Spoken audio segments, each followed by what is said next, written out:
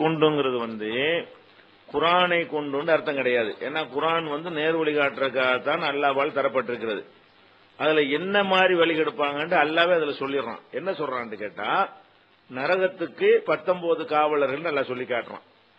நரகத்திற்கு 19 காவலர்னவன ஒருத்தன் என்ன பண்ணுவான்? இறையச்சம் உள்ளவனா இருந்தா இறைவன் இதை சொல்றான், நரகம் அவனுடையது, அதுக்கு காவலர்கள் எத்தனை பேர் வைக்கிறதுங்கிற முடிவெடுக்கிறது அவனுக்குரியது. 19 அவன் ஏதோ 19 வச்சிருக்கான்னு விட்டு போயிருவோம். நம்ம என்ன செஞ்சிருவோம்? நரகம் இருக்குது, அதுக்கு 19 காவலர் இருக்கிறாங்க, இது அல்லாஹ்வுடைய ராஜ்யத்தில் உள்ள ஒரு விஷயம். இதுல போய்கிட்டு பெரிய நம்ம மறுப்பு சொல்வதற்கோ மாற்று கருத்து சொல்றதுக்கோ அல்லாட்ட கேள்வி கேட்கறதுக்கோ ஒண்ணுமே இல்ல. இது கரெக்டா சிந்திக்கிறவன் கரெக்டா ஆயிருவான். சில பேர் என்ன செய்வான்? நரகம் இருக்கு 19 20 இருந்தா என்ன 30 வச்சுக்கிற வேண்டியதானே இப்படி கேட்பான். எத்தனை போட்டாலும் கேட்பான். இந்த 19ங்கிற நம்பரை வச்சுக்கிட்டு என்ன பண்ணுவான்னு கேட்டா, அதுல சில கேள்விகள் என்ன செய்வான்? கேள்விகள் கேட்பான். அவன் என்ன செஞ்சான்? இந்த நம்பரை வச்சவன வழிகட்டு போயிடுறான். இந்த 19 ஏன் இருக்கணும்? நான் நம்பிக்கை உள்ளவங்க என்ன செய்வான்? அதுல ரெண்டையும் நல்லா பிரிக்கிறான். நம்பிக்கை உள்ளவர்கள் கரெக்டா விளங்கிக் கொள்வார்கள். நம்பிக்கை இல்லாதவன் என்ன செய்வான்? அது இந்த 19 கேட்பான். அல்ல அந்த நீங்க வாசிச்ச வசனத்திலேயே இந்த நம்பரை கொண்டு அல்லாஹ் என்ன நாடுகிறான்னு கேட்பாங்க. அப்படி எல்லாம் அல்லாஹ் சொல்லி காட்டுறான். அதனால அல்லாஹ் ஒரு விஷயத்தை சொல்றான்னு சொன்னா அதை அப்படியே ஏத்துக்கொண்டு போறதுங்கிறது தான் ஒரு நரியான மூமினுக்கு அடையாளம். அதை விட்டுட்டு இதுல அல்லாஹ்வுடைய அதிகாரத்தில் அவன் செஞ்சான்னு கேள்வி கேட்பது என்பது நம்மள வழிகேட்டுல கொண்டு தள்ளிரும். இது ஒண்ணு. இன்னும் என்ன, இப்ப நவீன காலத்துல என்ன ஆச்சு? இந்த 19 கொண்டு இன்னும் சில பேர் எல்லாம் வழிகெடுத்தான். என்ன பண்ணாங்க? குரானே 19 தான் கட்டமைச்சிருக்கிறது, குரான்ல எதை எடுத்தாலும் அது 19 அடங்கு, எப்படி கூட்டி பார்த்தாலும் 19 ரொம்ப. ஒருத்தன் என்ன, ரசாது கலிபான்னு ஒருத்தன் கிளம்பி அவன் ஒரு தத்துவத்தை சொன்னான். சொல்லி சில கணக்கெல்லாம் போட்டு காட்டினோட பயங்கரமா ஆகா ஓகோன்னு நம்ம ஆளுக்கெல்லாம் நினைஞ்சாங்க, பாடுபாடு பெரிய பாராட்டு மலையெல்லாம் பொழிஞ்சாங்க. கடைசி நான் ஒரு அல்லாவுடைய தூதர் சொல்லிக்கிட்டான். அல்லாட்டு இருந்தா வகி வச்சான், அவருக்கு தூதுத்துவத்துல கண்டுபிடிச்சேன் சொன்னான். கடைசியில என்ன ஆச்சு? அவன் சொன்ன 50 கணக்குல 99% பொய்ங்கிறது நிரூபிக்கப்பட்டுருச்சு. நாங்க கூட அவங்களோட விவாதங்கள்லாம் பண்ணியிருக்கிறோம். அதுல குரான்ல எதெல்லாம் 19 வருதுன்னு சொல்றானோ அது எப்படி தவறுங்கிறத நிரூபிச்சிருக்கிறோம். அது நம்முடைய ஆன்லைன் PBUH.comல போனீங்கன்னா 19 அபத்தமா அற்புதமா அப்படிங்கிற தலைப்புல விவாதங்கள், அதாவது வீடியோங்கிற தலைப்புல போய் விவாதங்கள்ங்கிற உள் தலைப்பை கிளிக் பண்ணி அது உள்ள பாத்தீங்கன்னு சொன்னா 19 அபத்தமா அற்புதமா அப்படின்னு இருக்கும். அதை போய் கேட்டீங்கன்னா இந்த 19 கொண்டு எப்படிலாம் வழிகட்டு போயிருக்கிறான்னு நீங்க கண்டுபிடிச்சிக்கிறீங்க. அதே மாதிரி இந்த வசனத்தை நம்முடைய குரான் தமிழாக்கத்தை எடுத்து பார்த்தீங்கன்னு சொன்னா, என்னுடைய டிரான்ஸ்லேஷன் இருக்குல்ல, அதுல இந்த வசனத்துக்கு ஒரு குறிப்பு நம்பர் கொடுத்திருப்பேன். அந்த நம்பர்ல போய் பாத்தீங்கன்னா இந்த 19 கொண்டு என்னென்ன பொய் சொன்னா எப்படிலாம் அது பொய்யா இருக்குது, அது எழுத்து மூலமாக 30-40 பக்கத்துக்கு நினைஞ்சிருக்கோம். அதுக்கு அந்த டீட்டெயில்லாம் விரிவாக விளக்கி இருக்கிறோம். அதனால இந்த 19ங்கிறத நரகம் இருக்கு, 19 காவலர் இருக்கிறார்கள், அதோடு நிறுத்திக் கொள்றவன்லாம் நேர்வழிக்கு போயிருவான். அதுல வேற என்னமோ இருக்குன்னு எவன்லாம் சொல்லுவானோ அவன் எல்லாம் வழி கெடுக்கிற நிலைக்கு தள்ளப்பட்டுருவான். அதுதான் நான் சொல்லி இதை கொண்டு வழி கெடுக்கிறான்னு சொன்னா, சில பேர் இது என்ன நம்பர்னு கேட்பான், சில பேர் இந்த நம்பருக்கு ஒரு தத்துவத்தை சொல்லுவான். 2 பேரும் வழிகட்டு போயிருவான். யாரு அல்லாஹ் சொன்னா நாங்க நம்பணும் என்று சொல்லிவிட்டார்களோ அவங்க எல்லாம் நேர்வழிக்கு போய்விடுவார்கள். அதுல போய்கிட்டு இவன் 19க்கு தத்துவம் சொன்னாலும் வழிகேடா போயிருவான். அது என்ன 19 கேள்வி கேட்டாலும் என்ன செய்வான்? வேற முழு நம்பர் கிடைக்கலையா, 19 தான் கிடைச்சா அப்படின்னு ஏதாவது சொன்னான்னு வைங்க, அவனும் வழிகேட்டுல ஆயிரும். அந்த வசனத்திலே உங்களுக்கு விளக்கம் கிடைக்கிறது. நீங்க நான் சொன்ன இந்த 2 இதுல இந்த 19 எல்லாமே அடங்கி இருக்குன்னு சொல்றாங்கல்ல, அந்த கருத்தை மையமா வைத்து நீங்க கேள்வி கேட்டிருப்பீர்களே, ஆனால் அதுக்கு என்னுடைய திருக்குரான் தமிழாக்கம் அங்க இருந்துச்சுன்னு சொன்னா அதை பாத்துக்கிறங்க. உங்கள்ட்ட இல்லைன்னு சொன்னா தமிழாக்கம் கூட என்ன இருக்கு, நம்முடைய நெட்ல ஆன்லைன் PBUH.comல திருக்குரான்ங்கிற தலைப்புல போனீங்கன்னா இந்த வசனத்தை எடுங்க, அந்த வசனத்துக்கு குறிப்பு நம்பர் கொடுத்திருப்பேன், அந்த நம்பர் எடுங்க, உங்களுக்கு என்னவாயிரும்? அவங்களுக்கு ஆதாரம் கிடைச்சு போயிடும். அன்னூர் இஸ்லாமிய பெண்கள் கல்லூரி 1ஆம் ஆண்டு ஆயிஷா சித்திகா. என்னோட கேள்வி என்னன்னா, நிறைய பெண்கள் சில ஆண்களால் பாதிக்கப்படுறார்கள், அதே போல ஆண்களும் பெண்களால் பாதிக்கப்படுறார்கள், இவர்களுக்கு தீர்வு என்ன? அதாவது பெரும்பாலும் எப்படிதாங்க இருக்குது, ஆண்களால் பெண்கள் பாதிக்கப்படுறதுங்கிறது இருக்கு, நிறைய இருக்குது. அதே நேரத்தில் பெண்களால் ஆண்கள் பாதிக்கப்படுறாங்கிற ஒரு பகுதியை ஆண்களும் அதை பேச மாட்டேங்கிறாங்க, பெண்களும் பேசுறது இல்லை. பெண்களும் ஆண்களுக்கு ரொம்ப டார்ச்சர் பண்றாங்க. நிறைய குடும்பங்கள்ல பெண்களால் ஆண்கள் படக்கூடிய தொந்தரவு தொல்லைகள் ரொம்ப ஓவராகவே இருக்கிறது.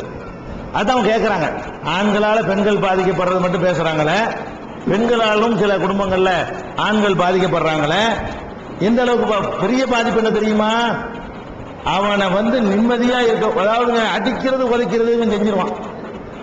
அவனை நிம்மதியா இல்லாம ஆக்க நினைச்சான்னு சொன்ன ஒரு பொம்பளை அவனை மென்டல் ஆக்கி எங்க அனுப்பிடலாம், கீழ்பாக்கத்துக்கு அனுப்பிடலாம். அந்த மாதிரி ஆக்கிட முடியும். அப்படி ஆக்கக்கூடியவர்கள் நிறைய இருக்கிறாங்க. அந்த வீட்டில் போய் நுழைந்து கொண்டு அங்க டார்ச்சர் பண்றது, அந்த வீட்டில் வந்து ஒத்துழையாமை இயக்கம் நடத்துறது. அப்புறமா எங்கிட்டாவது போயிட்டான்னு சொன்னா என்ன பண்றது, அவன் ஓட்டு போயிட்டான், விட்டு போயிட்டாங்கிறது, இதெல்லாம் சரி கிடையாது. ரசூல் ஸல்லல்லாஹு அலைஹி வஸல்லம் என்ன பண்றாங்கன்னு கேட்டா, குடும்ப வாழ்க்கையை பொறுத்த வரைக்கும் அதுல வந்து ஆண்களுடைய ஒரு விருப்பத்திற்கு தான் முன்னுரிமை கொடுத்து ஆக வேண்டும். அதுல இஸ்லாம் வந்து ரொம்ப தெளிவா சொல்லுது. ஏன்னா பெண்களுக்கு வந்து அப்படி கிடையாது. ஆண்கள் பெண்கள் எடுத்துக்கிட்டீங்கன்னா குடும்ப வாழ்க்கையை தீர்மானிக்கிற பொறுப்பு வந்து அதுல ஆண்களுக்கு தான் கொடுத்துருக்கோம். அதுல நீங்க என்ன பண்ணிக்கணும்னு கேட்டா, முக்கியமா வந்து இந்த கேள்வியுடைய தோரணை எனக்கு தெரியும்.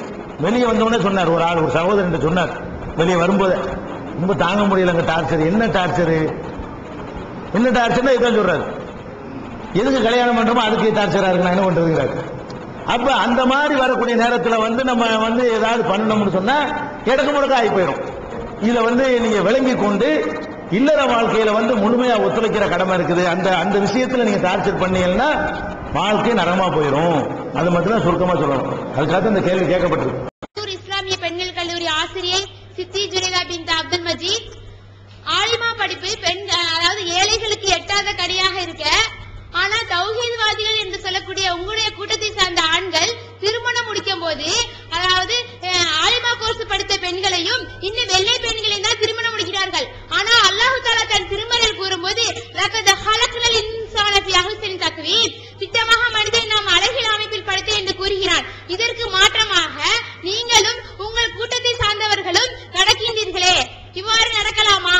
இன்னும் இவ்வாறு எல்லாரும் நடந்து கொண்டால் ஆலிமா கோர்ஸ் படிக்காத தௌஹீதை ஏற்றுக்கொண்ட மற்ற பெண்களின் நிலையும் இன்னும் கருப்பாக இருக்கக்கூடிய பெண்களின் நிலையும் என்ன என்பதை தெளிவுபடுத்தவும். அஸ்ஸலாமு அலைக்கும் வரஹ்மத்துல்லாஹி வபரகாத்துஹு. நான் எங்க ஆலிமாவை கல்யாணம் பண்ண நானும் செய்யறேன்னு சொல்றேன். சரி, என்ன கேட்கிறாங்கன்னா, இப்ப தௌஹீதுல இருக்கக்கூடிய ஆட்கள் என்ன செய்யறாங்கன்னா, இளைஞர்கள் வந்து ஆலிமா படிச்ச பொண்ணுதான் வேணும்னு சொல்றாங்களாம். முதல்ல ஆலிமா படிக்கிறதுக்கு வசதி இல்லாதவங்க எவ்வளவு பேர் இருக்கிறாங்க, தௌஹீதுல இருப்பாங்க. மதரசாவுக்கு போகாமலேயே புஸ்தகங்கள் படித்து கேசட்டுகள் கேட்டு அவங்கள சொந்தமா குர்ஆனையும் புகாரி தமிழாக்கத்தெல்லாம் படிச்சு மார்க்கத்தை அறிஞ்சு தௌஹீதுல பிடிப்பா உள்ளவங்க இருக்கத்தானே செய்வாங்க.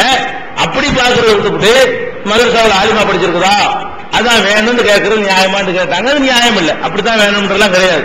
ஆலிமா படிச்சவங்க எல்லாம் அறிவாளியும் கிடையாது, ஆலிமா படிக்காதவங்க எல்லாம் முட்டாள்களும் கிடையாது.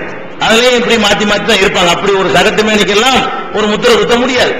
அதே நேரத்தில் வந்து ஒரு கேள்வி பதில் அல்ல, ஒரு அட்வைஸ், ஒரு செய்தி என்னன்னு கேட்டா, பெண்களை பொறுத்த வரைக்கும் உங்களுக்கு ஏன் இலவசமா தருவது இல்லை, அவங்களுக்கு ஏன் இலவசமா சாத்தியமாகுது? ஆம்பளை படிச்சா மட்டும் ஓசி, பொம்பளை படிக்கிறதா இருந்தா மட்டும் என்னது காசுன்னு வருது. ஏன்? அதுக்கு ஒரு தத்துவம் இருக்குது, அது விளைக்கணும். நீங்க என்ன தத்துவம்னு கேட்டா, ஒரு ஆணுக்கு வந்து சமுதாயம் செலவு பண்ணுது, ஆலிமா படிக்கிறவனுக்காக வேண்டி உணவு எல்லாம் செலவு பண்ணுது. அவன் படிச்சுட்டு வந்த பிறகு அவன் படிச்ச மார்க்கத்தை அவன் மக்களுக்கு சொல்ல முடியுது.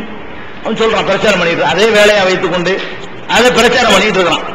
உங்களுக்காக வேண்டி சமுதாயத்தில் செலவு பண்ணி ஒரு மாசத்துக்கு 1000 ரூபான்னு போட்டு, வருஷத்துக்கு 12,000 ரூபாய் போட்டு, 4 வருஷத்துக்கு 48,000 ரூபாய் போட்டு 50,000 ரூபாய் உங்களுக்கு செலவு பண்ண உடனே நீங்க என்ன பண்றது தெரியுமா? எங்க வீட்டுல ஆனாங்கிறாங்க, மாப்பிள்ளை வந்து வெளியே போக கூடாதுங்கிறாரு அப்படின்னு சொன்னா, இந்த 50,000 ரூபாயை சமுதாயம் உங்களுக்கு எப்படி செலவு பண்ணு? உங்களை எத்தனை பேர் சமுதாயத்துக்கு உதவ முடியும்? எப்படி வாழ்க்கை அமையும் உங்களுக்கு சொல்ல முடியாது. உங்க வீட்டுல எப்படி இருப்பாங்க? உங்க குடும்பத்தார ஒத்துக்குருவாங்களா பிரச்சாரம் பண்ணுவதற்கு, பயான் பண்ணுவதற்கு, மார்க்கத்தை எடுத்து சொல்வதற்கு வந்து? அப்ப இது என்ன வருதுன்னு கேட்டா, சமுதாயத்திலிருந்து இது மாதிரி மதரசா பெண்கள் மதரசான்னு கேட்டா என்ன சொல்றாங்க தெரியுமா? அதுவும் படிச்சுன்னு தாவா பண்ண போகுதுங்களா, அதுவும் முஸ்லீமா வாழ்ந்துடும், அவ்வளவுதான் இருக்குமே தவிர அதுல ஒரு 2-3 பேரும், ஒரு 100 பேர் ஆலிமா பட்டம் பெற்று வந்தாங்கன்னா ஒரு 5 பேர் என்ன செய்வாங்க, ஏதோ தீனுடைய வேலைக்குன்னு அவங்களுக்கு அந்த மாதிரி கணவன் அமைஞ்சிருப்பாங்க, அந்த மாதிரி ஒரு குடும்பமா இருக்கும். 95 பேர் என்ன செய்வாங்க, இப்படி போயிருவாங்க. இன்னும் சில பேர் என்ன செய்வாங்க தெரியுமா, அவங்களுக்கு 2வது வருஷத்துல படிக்கும் போதே கல்யாணம் பேசிடுவாங்க, அப்படி விட்டு எடுத்துருவாங்க. 2 வருஷத்துலயோ 1 வருஷத்துலயோ 1.5 வருஷத்துலயோ அது கல்யாணம் பேசுவாங்க. இவங்க ஏதோ சமுதாயத்துக்கு யூஸ் ஆவாங்கன்னு பணத்தை கட்டி ஊர் மக்கள்லாம் காசை போட்டு அவங்களுக்கு தேவையான செஞ்சு கொடுக்க 1 வருஷத்துல பாதியில விட்டு போனீங்கன்னா யாருக்கு நன்மை? அப்படி எல்லாம் இருக்கிறது. அதனால இப்ப ஏன் நடக்குது பாரபட்சம் நினைச்சிடக்கூடாது. அது ஏன் நடக்குது, இது ஏன் நடக்க மாட்டேங்குதுன்னா அதனுடைய பயன் மக்களுக்கு கண்டிப்பா கிடைக்குது. உங்களுடைய பயன் உங்க குடும்பத்துக்கு மட்டும் தான் கிடைக்குது. அப்ப குடும்பத்தை செலவு பண்ணணும். மக்களுக்கு எல்லாம் நீங்க பயன்பட்டீங்கன்னா மக்கள் செலவு பண்ணுவாங்க. குடும்பத்துக்கு மட்டும் தான் நீங்க பயன்பட போறீங்க. உங்க பிள்ளை குட்டிகளை வளர்த்துக்கிறீங்க 95% பேர் ஒரு இஸ்லாமிய அடிப்படையில். அப்படிங்கிறதுனால உங்களுக்கு அந்த கட்டணம் வாங்கி கொண்டு தான் தர்ற அளவுல மக்கள்கிட்ட அதுக்கு நிதி கேட்க முடியவில்லை. அதே நேரத்தில் ஒரு வேலையை நம்ம செய்யணும். நீங்க பெண்கள் மாசா நடத்துறீங்க, அரபி மொழி கிராமர் அதெல்லாம் கத்து ஒரு 4 வருஷத்தை ஒதுக்கி அது ஒரு கணிசமா வரட்டும். ஒரு 2 மாதம் 3 மாத கோர்ஸ் இருக்கு பாருங்க, அது நீங்க வச்சிருக்கீங்களாங்க? தீனியாத்து வச்சிருக்காங்க. அது யாருக்கும் கஷ்டமானது இல்லை. தீனியாத்து கோர்ஸ் படிக்கிறாங்க இல்லையா, அவங்களுக்கு அரபி மொழியை வாசி அர்த்தம் செய்ய தெரியாத தவிர ஒரு 3 மாசத்துக்கு என்னுடைய மகளுக்காக வேண்டி நான் ஒரு 3000 ரூபாய் செலவு பண்றதுங்கிறது ஒரு 2500 ரூபாய் செலவு பண்றது என்பது மொத்தத்தில் அவ்வளவுதான் செய்ய போறோம். 50000 ரூபாய் இல்லையே. அப்படின்னு பாத்தீங்கன்னு சொன்னா இது எல்லாருக்கும் ஒரு 95% பேருக்கு சாத்தியமான ஒன்றுதான். அந்த கல்வியை நீங்கள் கற்க வச்சா கூட அரபு மொழி தெரியாது, மற்ற எல்லாம் கத்துப்பாங்க. தொழுவது எப்படி, நோன்பு வைக்கிறது எப்படி, புள்ள குட்டி வளர்க்கறது எப்படி, அந்த மாதிரியான மேட்டர்கள் பூராத்தையுமே உங்களுக்கு சொல்லி கொடுத்துருவாங்க. அந்த மாதிரி விஷயங்கள் எல்லாருக்கும் சாத்தியமா வருது. இது போக நம்ம அன்னூர் மதரசாவில் மட்டும் என்ன பண்றோம்னு கேட்டா, படிக்க முடியாத வசதி இல்லாதவங்க தொடர்பு கொண்டாங்கன்னா அந்த சகோதரர்கள் சில ஆட்களை பிடிச்சு ஸ்பான்சர் பிடித்து வசதி இல்லாதவங்களும் படிப்பதற்குரிய ஏற்பாடுகளை, படிக்கிறவங்களுடைய கௌரவத்துக்கு பாதிப்பு ஏற்படாத வகையில, அவங்களுடைய சுயமரியாதைக்கு பங்கம் ஏற்படாத வகையில அந்த ஏற்பாடுகளும் செய்யறாங்க என்பதை நீங்க விளங்கிக்கணும். இது ஒரு மேட்ரு. அதுக்கு டாபிக் வருவோம். அதனால இந்த ஆலிமா தான் வேணும்னு கேட்கறதும் தப்பு. அதே நேரத்தில் நீங்கள் 3 மாச கோர்ஸ் மாதிரி உள்ளது யூஸ் பண்ணணுமா? இல்ல எல்லாரும் யூஸ் பண்ணணும்ல. 4 வருஷம் உங்களுக்கு ஒதுக்க முடியாட்டா கூட சாதாரண ஒரு 3 மாசம் உங்க மகளை அனுப்பி வச்சீங்கன்னா அவங்க மார்க்கத்தை அறிஞ்சு அவங்க பிள்ளை குட்டி நல்லபடியா வளர்த்துக்குவாங்க. ஒரு 3 மாசம் தீன கற்றுக் கொடுக்கறதுக்காக வேண்டி இது எல்லாரும் அனுப்பலாமே. எல்லாரும் 3 மாசம் ஒதுக்குறது ஒரு பெரிய மேட்டர் கிடையாது. கல்யாணம் பண்ணி பேச முடிஞ்சு கல்யாண பேசி பேசின பிறகு கூட கல்யாணத்துக்கு ஒரு 3 மாசம் கொஞ்சம் விடுறதுன்னு ஆக்கிட்டீங்கன்னு வைங்களேன், அது ஒரு தீனில வந்துடும். பிள்ளை குட்டிகள்லாம் நல்லா போயிடும். வேலை நமக்கு கஷ்டம். பின்னாடி திருத்தருக்கு பிரச்சனை பண்ண வேண்டியதில்லை. நீங்களும் உங்க பிள்ளை உலகம் வளர்த்துட்டு போயிருவீங்க. அது ஒரு விஷயம். அடுத்து என்ன கேட்கறாங்கன்னா, எல்லாம் வெள்ளை பொண்ணா கேட்கறாங்களாம். கல்யாணம் பண்ணும்போது பொண்ணு என்ன செய்ய நல்லா கலரா இருக்கிறன்னு கேட்கறாங்க. அது எப்படி எல்லாம் கலந்தானே இருக்குது, எல்லாம் மனிதன் நல்லா தானே படைச்சிருக்கிறான் அப்படிங்கறத கேட்கறாங்க. ஆனா அதுல ஒரு விஷயத்தை நீங்க விளங்கிக்கிறீங்க. நீங்க வெள்ளையை தான் கேட்கறான்னு நினைக்கிறீங்க, சில பேர் கேட்கலாம். ஆனால் எத்தனை பேர் நான் எனக்கு தெரிஞ்சு நல்ல தக்காளி பழம் மாதிரி இருப்பான், அவன் மனைவியோட கூட போவான், அது அந்த மேட்சாவே தெரியாது, அடுப்பு கறி மாதிரி அவன் இருப்பான். அவங்களுக்குள்ள ஏன்னு கேட்டா அவனுக்கு அது பிடிக்குது. நீங்க நினைக்கிற மாதிரிலாம் இல்ல, எல்லாரும் வெள்ளையதான் அப்படிலாம் விரும்புற மாதிரிலாம் இல்ல. எத்தனை பேர் நம்ம பார்த்திருக்கிறோம். இவங்க 2 பேரும் எப்படி விரும்பினாங்கன்னு தெரியாது. விரும்புறதுக்கு அப்பா அம்மா கல்யாணம் பண்ணி வைக்கிறத விடுங்க, விரும்பி அவங்கள கல்யாணம் பண்ண ஆளுக்கு இருக்காங்களே, அதுகளை எடுத்து பாத்தீங்கன்னா பாதி கேஸ் இவனையா இவன் விரும்பினா இவளையா இவன் விரும்பினாங்கிற மாதிரி இருக்கும். அதனால இந்த விருப்பத்துக்கு காரணம் சொல்ல முடியாது. அதனால நான் கேட்கிறேன், இந்த கலரை காரணம் காட்டிக்கிட்டு எத்தனை கருப்பு பொண்ணு வீட்டுல உட்கார்ந்து சொல்லுங்க பார்ப்போம். காசை காரணம் காட்டிக்கிட்டு வேண்டாம் உட்கார்ந்துருக்கு. அதாவது கொடுக்க காசு இல்லை. அது நாங்க இருக்கிற வசதியான வீட்டுல இருந்து அந்த கருப்பு விலை போயிருதுல. அப்ப என்ன தீர்மானிக்குது? இல்ல காசு தான் தீர்மானிக்குது. மேட்ரு விவகாரம் எங்க வருதுன்னா எல்லாம் சில்லறதான் மேட்ரு. அப்ப வசதி உள்ளவர்களாக இருந்தால் வசதி நல்ல சக்கச்சவேன்னு அழகா இருக்கும், அவ்வளவு அற்புதமான குணாதிசயமா இருக்கும், சாப்பாட்டுக்கே வழி இருக்காது, குடிசைதான் இருக்கும், வேணாங்கிறானே.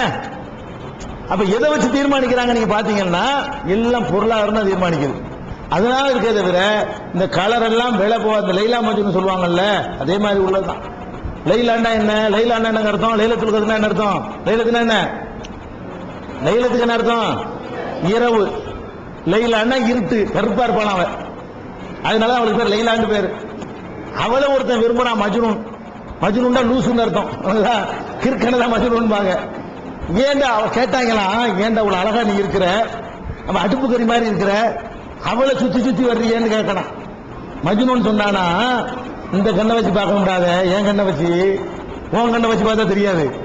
லைலாவுடைய அழகை பார்க்கறான் என்ன செய்யணும், இந்த கண்ணில் பாருண்டானா. அப்ப அவனுக்கு லைலா அழகா தெரிஞ்சிருக்கான்ல.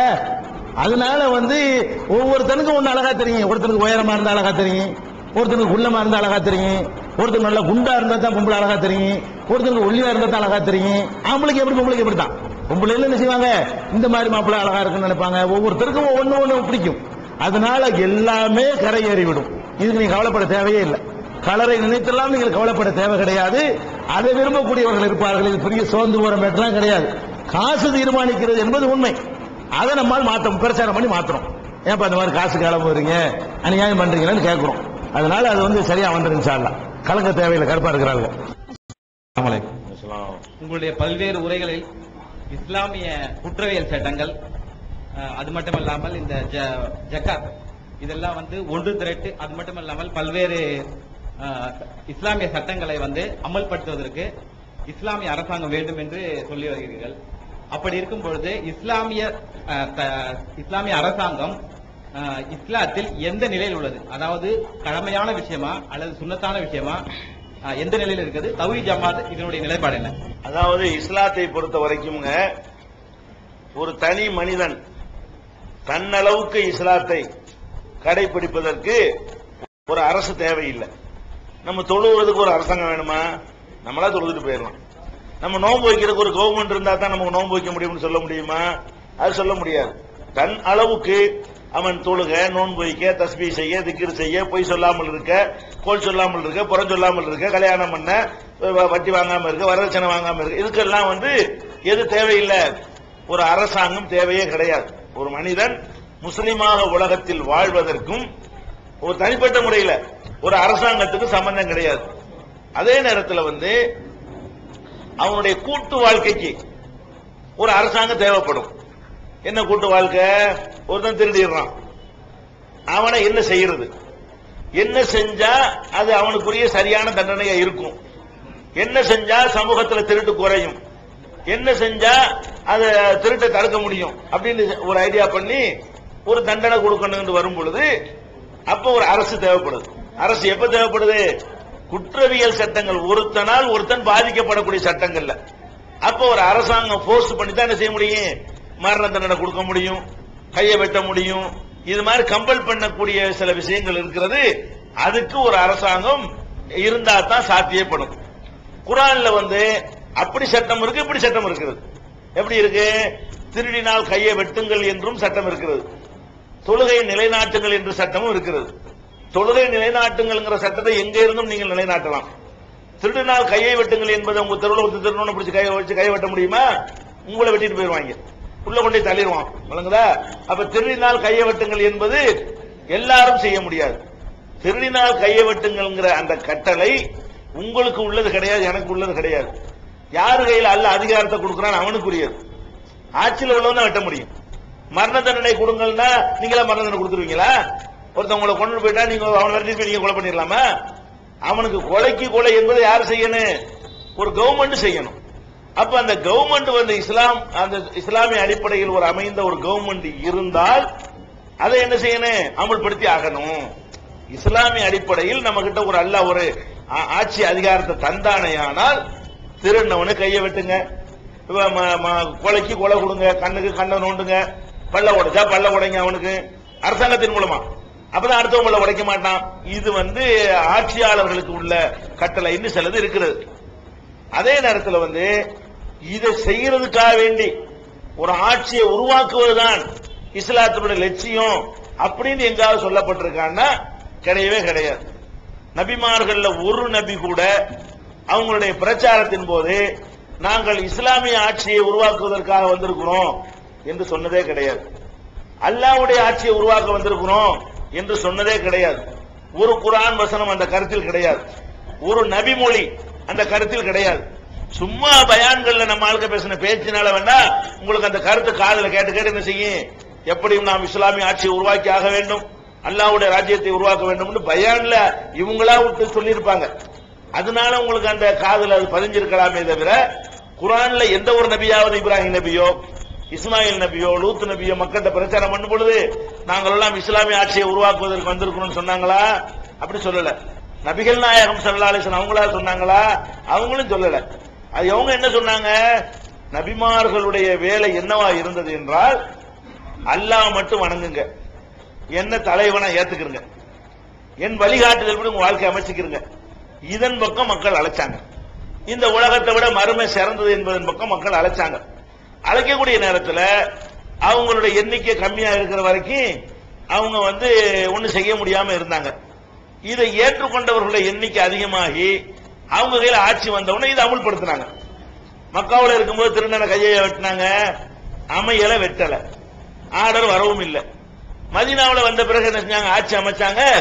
அப்புறம் என்ன பண்ணாங்க, அந்த குற்றவியல் சட்டங்களை அமுல்படுத்தினாங்க. அதே மாதிரி நம்மளும் என்ன செய்யணும்னு கேட்டா, இஸ்லாத்தின் பக்கம் மக்களை நீங்க அழைக்கணும். அதான் உங்க வேலை. எல்லாரும் இஸ்லாத்தை ஏற்றுவிட்டால் அல்லது ஒரு ஆட்சி மாற்றம் ஏற்படுகிற அளவுக்கு மக்கள் ஏற்றுவிட்டால், அதன் அடிப்படையில் ஒரு ஆட்சி அமைந்தால் அப்பதான் என்ன செய்ய முடியும், இதை செய்ய முடியும். அதுக்கு வேலை செய்ய சொல்லி எங்கேயும் சொல்லப்படல.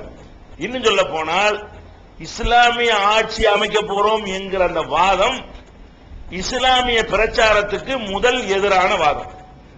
இஸ்லாமிய வளர்ச்சியை முதல்ல எது தடுக்கும்னு கேட்டா, நாங்க இஸ்லாமிய ஆட்சி உண்டாக போறோம் என்னைக்கு பேசுறீங்களோ அன்னைக்கு அடுத்தவன் நீங்க வரமாட்டான். அவன் நினைப்பான், ஓஹோ இவங்க ஆட்சியை பிடிக்கிறதுக்கு தான் வந்திருக்கிறாங்களா அப்படின்னு இஸ்லாத்துக்கு வருவானா? நீங்க நல்ல கொள்கை வாப்பாண்டு கூப்பிட்டா வருவான். ஓ நம்மளும் இது வரைக்கும் நம்ம ஆண்டுகிட்டு இருக்கிறோம், ஆண்ட பரம்பரை. இப்ப இவங்க ஒரு கூட்டத்தை போட்டு என்ன பண்றாங்க, ஆட்சியை பிடிக்கிறதுக்குள்ள இவங்க பிளான் பண்றாங்க அப்படின்னு பெரும்பான்மை மக்கள் உங்களை பத்தி நினைச்சா இதுல வருவானா? நம்மள்ட்ட ஆட்சி தக்கணும்னு அவன் நினைக்குவானா? நம்மள இருந்து டிரான்ஸ்பர் ஆகி வேற ஒரு சமுதாயம் ஆளணும்னு அவன் நினைக்குவானா? அப்ப நீங்க இஸ்லாமிய ஆட்சி அமைக்க போறோம்னு நபிமார்கள் சொல்லி இருப்பார்களே ஆனால் இஸ்லாத்துக்கு ஒருத்தன் வந்திருக்க மாட்டான். நீங்கள் சொல்வீர்களே ஆனால் அப்ப ஒருத்தன் வரமாட்டான்.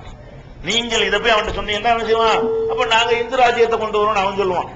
இந்து ராஜ்யத்தை கொண்டு வரோம்னு அவன் சொல்லுவான். அது ஈடுபடுமா? அவனிடத்துல இஸ்லாமிய ராஜ்யத்தை கொண்டு வரும் நீங்க சொல்றது அவனிடத்துல ஈடுபடுமா? நீங்க சொல்ற உங்கள்கிட்ட வேணா ஈடுபட்டுக்கலாம். நீங்க மட்டும் நினைச்சு கொண்டு வர முடியுமா ஒரு நாட்டில் ஆட்சிய? மெஜாரிட்டி இருந்தா தானே ஒரு நாட்டில் ஆட்சி மாற முடியும். மைனாரிட்டி வச்சுட்டு ஆட்சி மாறுற காலம்லாம் இனிமே மலையேறி போச்சு. ஒரு நாட்டில் ஆட்சி மாற்றம் ஏற்படுறதா இருந்தா அங்க உள்ள பெரும்பான்மையான மக்கள் அதை எதிர்க்காம இருக்கணும். அப்பதான் ஆட்சி உண்டாக முடியும். பெரும்பான்மை எதிர்த்துட்டாங்கன்னா ஒண்ணும் செய்ய முடியாது. இது ஒரு யதார்த்தமான விஷயம். அதனால இஸ்லாமிய ஆட்சி அமைக்க போறோம் என்பது ஒரு பிரச்சாரம் இல்லை இஸ்லாத்துல. இஸ்லாமிய ஆட்சியை உருவாக்க போறோம்னு சொல்லக்கூடிய அந்த கருத்து இருக்கு பாருங்களேன், அது ஒரு கான்செப்டே கிடையாது இஸ்லாத்துல. அப்படி ஒரு டைப்பே இல்ல, அப்படி ஒரு பிரச்சாரம், அப்படி ஒரு கருத்து உருவாக்கமே கிடையாது. இதை விளங்கிக்கிறேன். அடுத்தது என்ன, இந்த இஸ்லாமிய ஆட்சியை உருவாக்க போறோம்னு சில இயக்கங்கள் அந்த கருத்துக்களை விதைத்தார்கள்.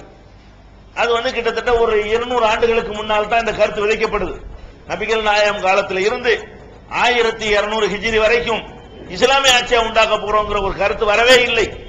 எகிப்துல சில கூட்டங்கள் உண்டாகி இஸ்லாமிய ஆட்சி தான் நம்ம இஸ்லாத்தினுடைய கான்செப்ட் 200 வருஷத்துக்கு முந்தி மாற்றி அந்த நோய் நம்ம சமுதாயத்துக்கு பிடிக்கப்பட்ட பிறகு பல இயக்கங்கள் நம்மளை கவரக்கூடிய வகையில் இளைஞர்களுக்கு கவர்ச்சியா இருக்கும். இஸ்லாமிய ஆட்சி உண்டாக்க போறோம், நம்ம ஆட்சி வரப்போகுது இப்படின்னு இதுக்காக வேண்டி என்ன பண்ணாங்க, இதை ஒரு கான்செப்டா எடுத்துக்கொண்டு பேசப்பட்ட வரலாறு நீங்க எடுத்து பார்த்தா 200 வருஷத்துக்கு முந்தி இப்படி ஒரு கருத்தை யாரும் சொன்னது கிடையாது. ரசூல் ஸல்லல்லாஹு அலைஹி வஸல்லம் காலத்தில் இருந்து 1200 ஆண்டுகளாக இஸ்லாமிய ஆட்சி உண்டாக்கணும், இஸ்லாமிய ஆட்சி உண்டாக்கணும்னு சொல்லி வேற நாடுகள்ல போய் அப்படி பிரச்சாரம் பண்ணாங்களா? வாய்ப்பு வந்தா உண்டாக்கிட்டாங்க. வாய்ப்பு ராணுவத்தின் மூலமா உண்டாக்குவாங்க. மக்கள் கருத்து அதிகமா வரும்பொழுது உண்டாயிருக்கும். அப்படி இருக்குமே தவிர அதையே இலக்காக அதையே லட்சியமாக கொண்டு செஞ்சாங்கன்னா செய்யல. இன்னொன்னு பார்க்கணும், யார் ஒருத்தர் ஒரு திட்டத்தை முன்வைக்கிறாரோ அந்த திட்டத்தை அடைவதற்குரிய வழிகாட்டுதலையும் சேர்த்து வைக்க வேண்டும். அதுதான் உண்மை சொல்றாங்கன்னு அர்த்தம். நீ இஸ்லாமிய ஆட்சின்னு பேசக்கூடியவன் பாத்தீங்கன்னா அவன் அப்படியே கனவுல மிதக்க வச்சு நாளை கழிச்சு இஸ்லாமிய ஆட்சி வந்துருங்கிற மாதிரி பேசுவாங்க. நம்ம இஸ்லாமிய ஆட்சி என்ன நினைப்பான், ஓஹோ அடுத்த வாரம் இஸ்லாமிய ஆட்சி வரப்போது போல இருக்கு அப்படின்னு நினைக்கிற மாதிரி என்ன செய்யறது, மக்கள்கிட்ட போய் நான் கேட்கிறேன், இஸ்லாமிய ஆட்சி வரணும் என்றால் வழி சொல்லு, எப்படி வரும்ங்கிற அந்த வழியை சொல்லு, அதுக்குரிய முயற்சி என்ன பண்ணணும் அதை சொல்லு, எவனா சொல்லிருக்கான இப்படிதான் பேசுறாங்க. அட என்னடா இஸ்லாமிய ஆட்சி உண்டாக்குறதா இருந்தா ஒன்னு சொல்லு, என்ன சொல்லணும், நாங்கள் இந்தியாவில் நாங்க 10% இருக்கிறோம், மத்தவங்க 90 இருக்கிறாங்க, நாங்க என்ன செய்ய போறோம், அவங்க அவ்வளவு பேரையும் இஸ்லாத்துல சேர்த்து நாங்க மெஜாரிட்டி ஆயிட்டு அதுக்கு போக போறோம், அதுக்கு என்னடா இருக்கு வழிமுறை அப்படின்னு காட்டு. அப்படி ஒரு ஆட்சி அமையும். இப்ப நம்ம ஒரு 60 ஆயிட்டோம்னு சொன்னா மத்தவங்க 40 ஆயிட்டாங்கன்னு சொன்னா அந்த 60 சேர்ந்து ஒரு ஆட்சியை மாத்தினா அப்படி சொல்லு. இது ஒரு செயல் திட்டம் நான் ஒத்துக்கிடுவேன். அதுக்கு என்னென்ன பிளான் பண்ணிருக்கேன்னு சொல்லு, அதுவும் சொல்ல மாட்டேங்கிறாங்க. இஸ்லாமிய ஆட்சி உண்டானால் நல்லதுதான் உலகத்துக்கு. அது உண்டாவதற்கு இஸ்லாமிய ஆட்சியிலே பேசிட்டு இருக்க கூடாது, கொள்கையை பேசுங்க, அதை நோக்கி மக்களை கொண்டு வாங்க. நீங்கள் முஸ்லிம்களா இருக்கிற மாதிரி எல்லாரும் முஸ்லீம் ஆயிட்டா அது தன்னால உண்டாயிரும், தன்னால் அதான உண்டாகும், ரிசல்ட் அதானே. அப்ப இஸ்லாத்தை எடுத்து சொல்வதுதான் நம்ம மீது உள்ள கடமையே தவிர ஆட்சிங்கிற ஒரு அடிப்படையை நீங்க எப்ப சொல்ல ஆரம்பிக்கிறீர்களோ அது இஸ்லாமிய வளர்ச்சியை தடுத்து நாசமாக்கி நம்மள சந்தேக அரசியலுக்கு தான் இவங்க வர்றாங்க, இவங்க நம்மள மறுமைக்கு கூப்பிடல, இவங்க ஆள்வதற்கு பிளான் பண்றாங்க அப்படின்னு நினைக்கும் போது உங்களுக்கு சேருவானா? அதை உண்டாக்கி தடுத்தவர்கள் இவர்கள். இஸ்லாமிய ஆட்சின்னு சொன்னதுனாலதான் ராமகோபாலன் வந்தார்கள். இஸ்லாமிய ஆட்சி நீங்க பேசினதுனாலதான் இந்துத்துவாக்களுக்கு ஒரு தளமும் ஒரு பேசும் கிடைத்தது. நீங்கள் மறுமைக்கு வாங்க, நல்ல கொள்கைக்கு வாங்க, நீங்க சொர்க்கத்தில் இருக்கலாம் அப்படின்னு கூப்பிட்டீங்கன்னா ஆன்மீகத்துக்கு கூப்பிடுறாங்களா அது பரவாயில்லையே அப்படின்னு நினைக்குவான். ஆட்சியை பிடிக்க கூப்பிடுறாங்க, நம்மளே மிதிப்பாங்க நினைப்படா இல்லையா? முன்னாடி இவங்க ஆட்சியை பிடிச்சா நம்மள மிதிப்பாங்கல. அப்ப நீங்க எது கூப்பிடுறீங்க? கூப்பிடுறது தப்பா இருக்குது, எப்படி வருவான்? வளர்ச்சி நின்றது காரணம் இஸ்லாமிய ஆட்சிங்கிறது மாதிரி இஸ்லாத்தை அழிக்கிற கோஷம் வேற எதுவும் கிடையாது. அதை விளங்கிக்கணும்.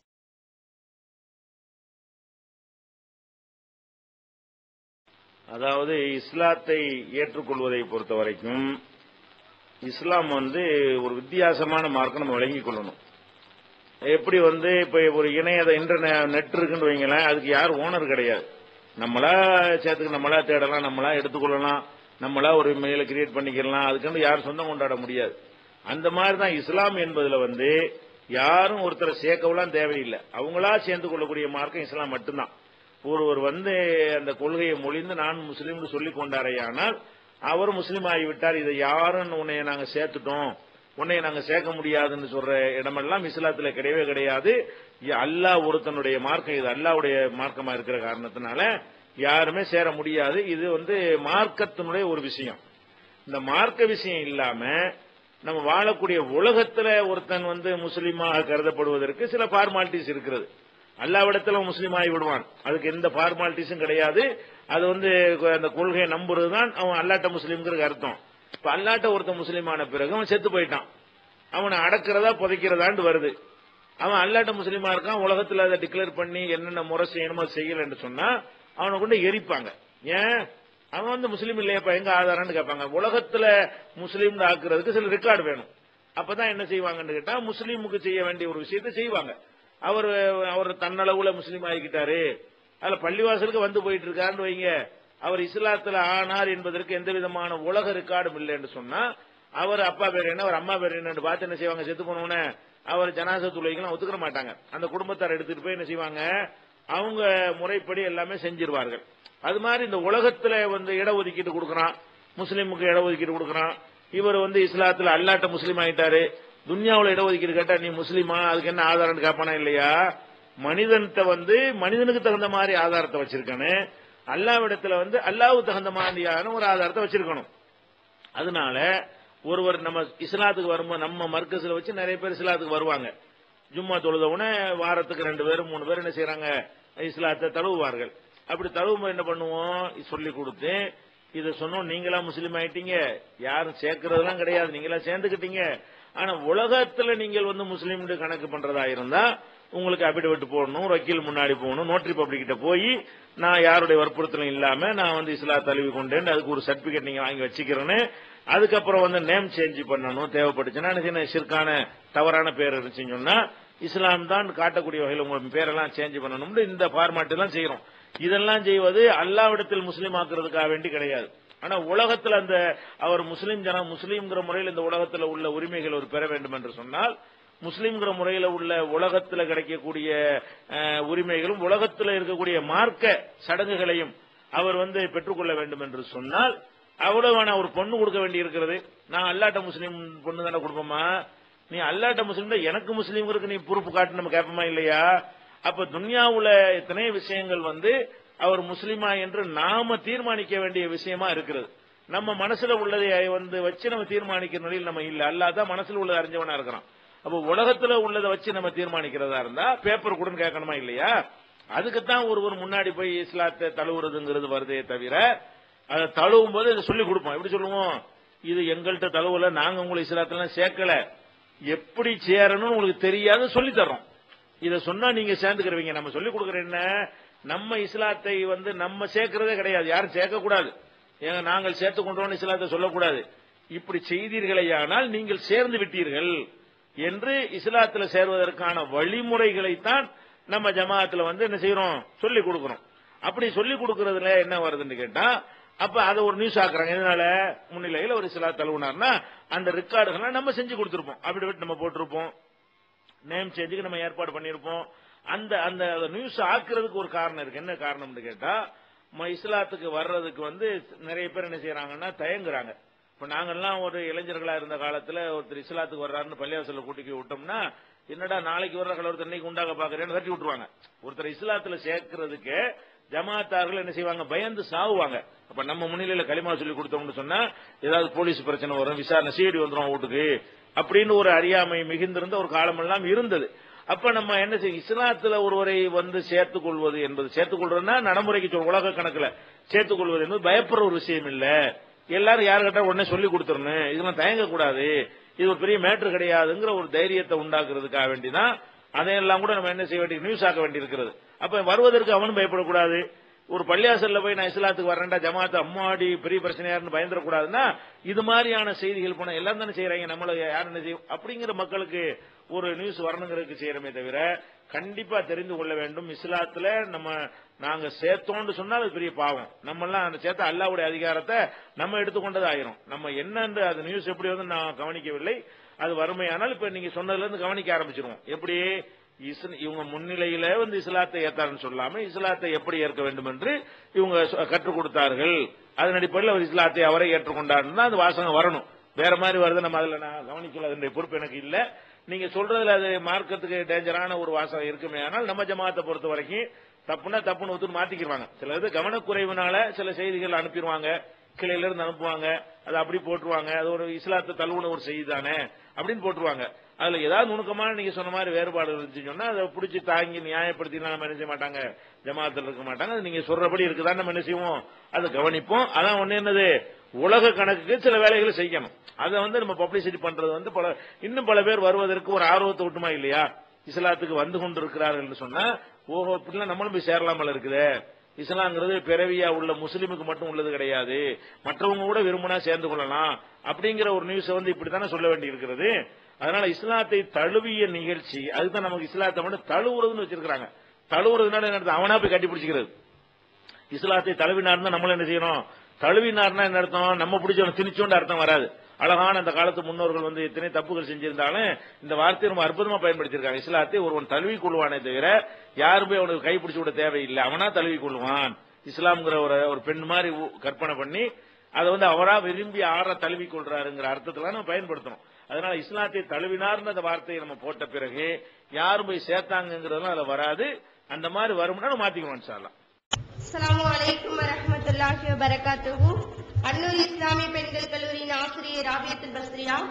அதாவது ஒரு மனைவி தன்னுடைய கணவன்கிட்ட எப்படி நடந்துக்கணும், அதே மாதிரி ஒரு கணவன் தன்னுடைய மனைவியிடம் எப்படி நடந்து கொள்ள வேண்டும் என்பதை குர்ஆன் ஹதீஸ் அடிப்படையில் விளக்கணும். அது மட்டும் இல்லாம ஒரு பெண் திருமணம் முடித்தால் அவள் தன்னுடைய மாமியார் வீட்டில் தான் கண்டிப்பாக இருக்க வேண்டுமா, அப்படியே அந்த மாமியார் வீட்டில் இருந்தாலும் அவள் தன்னுடைய மாமியாருக்கும் நாத்தனாருக்கும் சேவை செய்துதான் ஆக வேண்டுமா, இதற்கு இஸ்லாத்தில் அனுமதி உண்டா என்பதை தெளிவாக விளக்கவும். அஸ்ஸலாமு அலைக்கும்.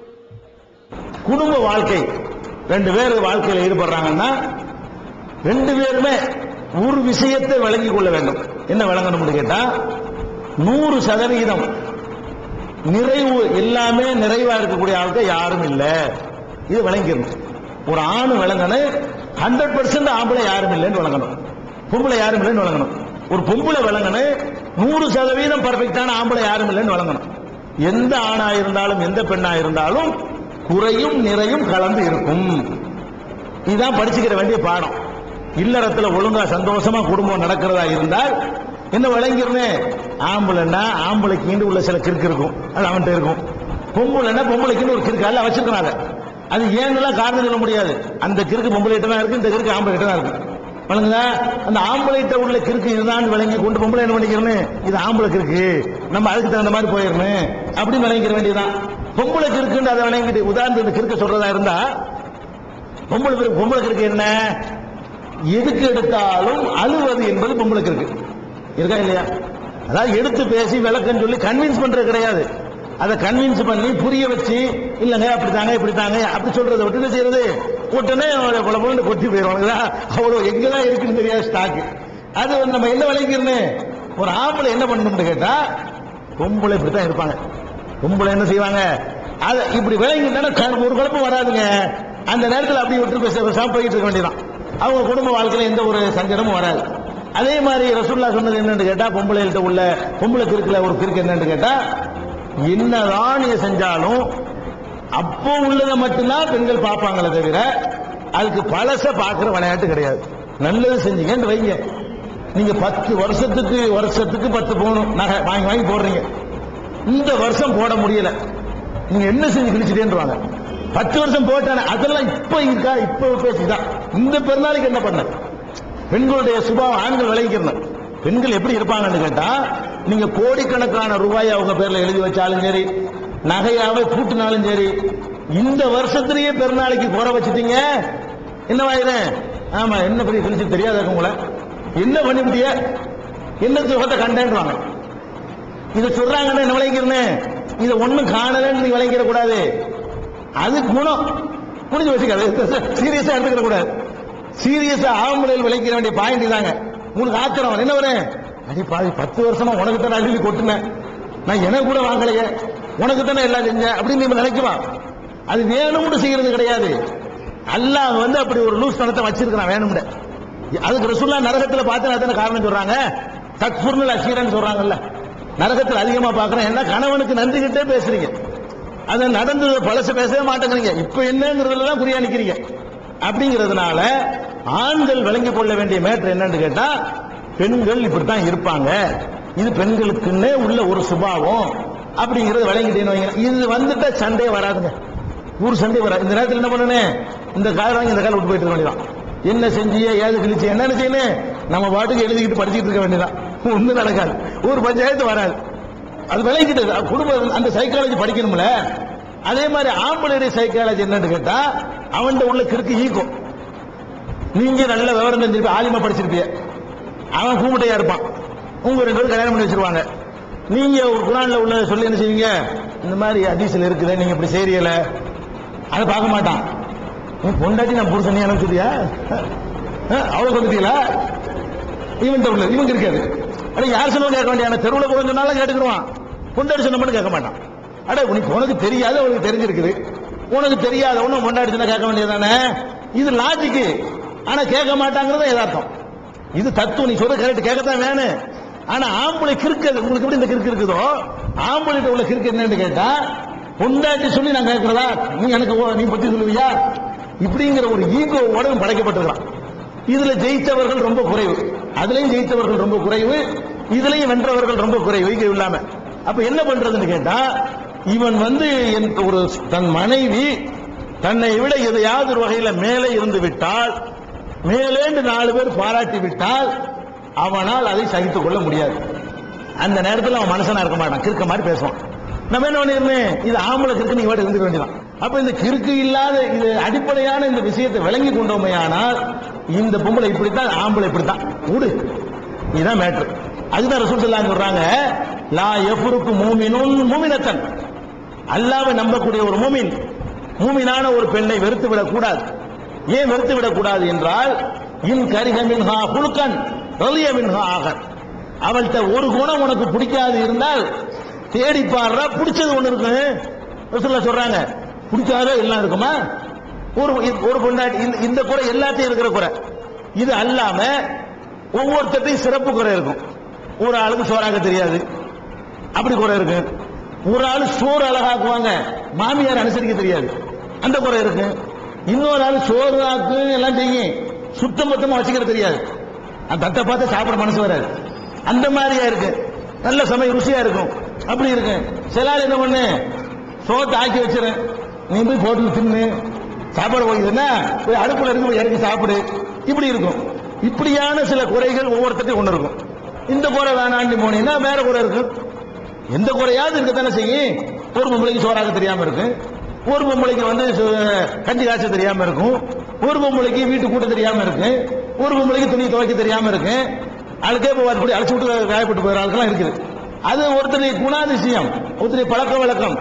இது மாதிரி குறைகளை தான் நம்ம என்ன பண்ணணும்னு கேட்டா, ஆண்களும் பெண்களும் மனைவிட்ட நீங்க குறைய காண்பீங்க, மனைவி உங்கள்கிட்ட குறைய காண்பாங்க. என்ன குறை? ஒரு விருந்தாளி கூட்டிட்டு போயிருப்பீங்க, டீ போட சொல்லுவீங்க, போய் ஹோட்டல் போய் குடிக்கிறோம் சொன்னா உங்களுக்கு கோவம் வரும், என்ன இப்படிலாம் பேசுறாங்க. சரி வேணாண்டு வேற ஒருத்தையும் கூட்டிட்டு வந்தீங்களா, அது ஒழுங்கா இருக்குமா? அது வேற ஒண்ணா இருக்கும்.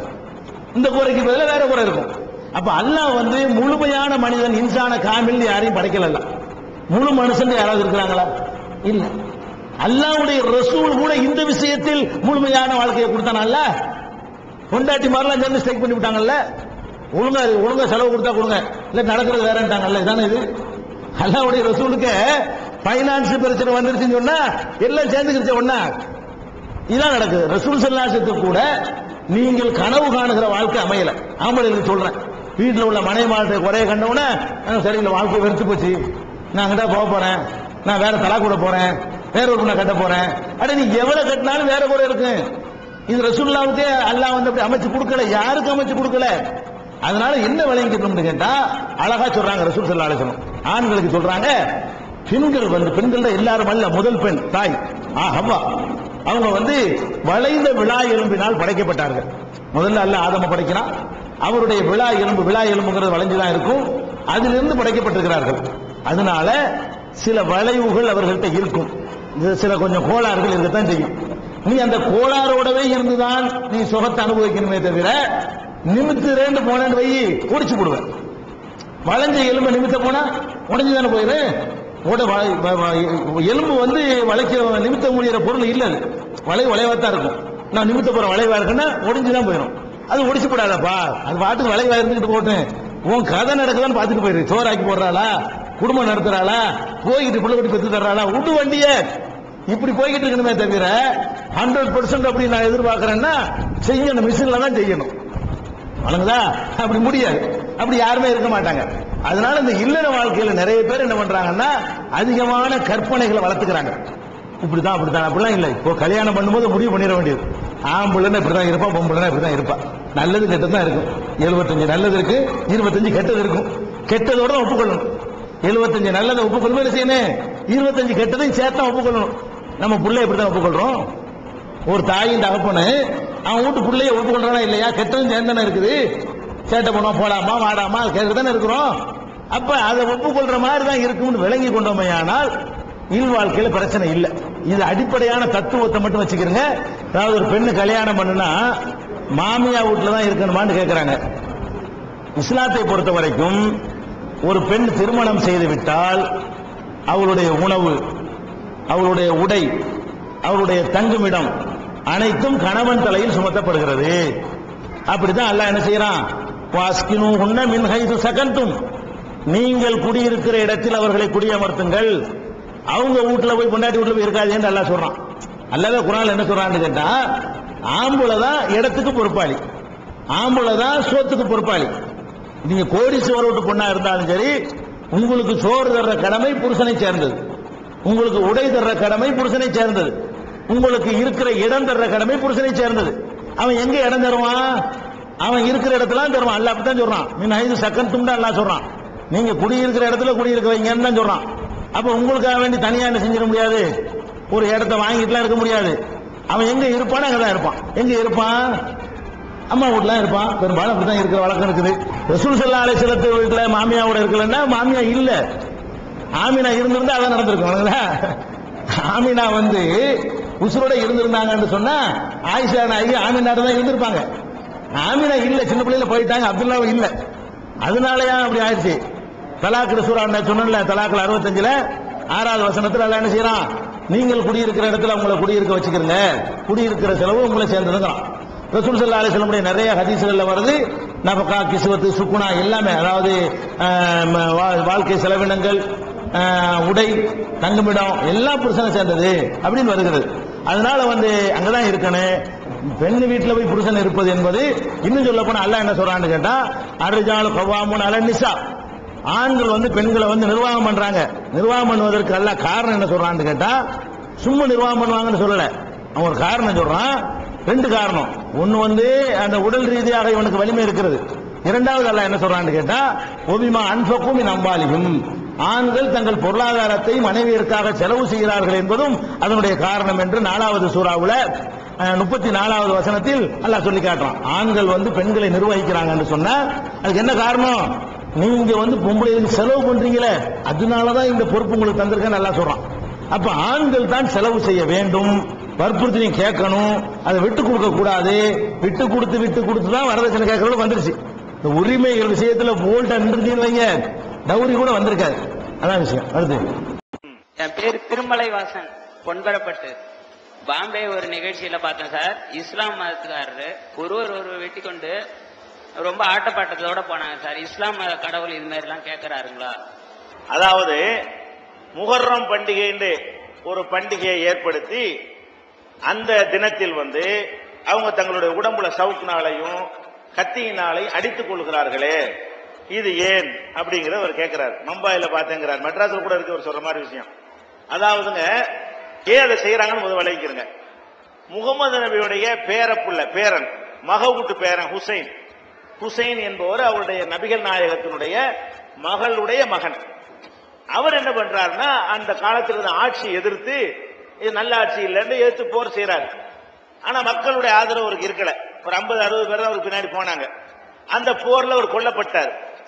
நபிகள் நாயகத்துடைய பேரர் கொல்லப்பட்டார் என்பதற்காக வேண்டி துக்கம் அனுஷ்டிக்கிறோம் என்கிற பெயர்ல அந்த தினத்தை யாவப்படுத்தி கொண்டு இவங்க தங்கள் மேனியை காயப்படுத்திக்கிறாங்க.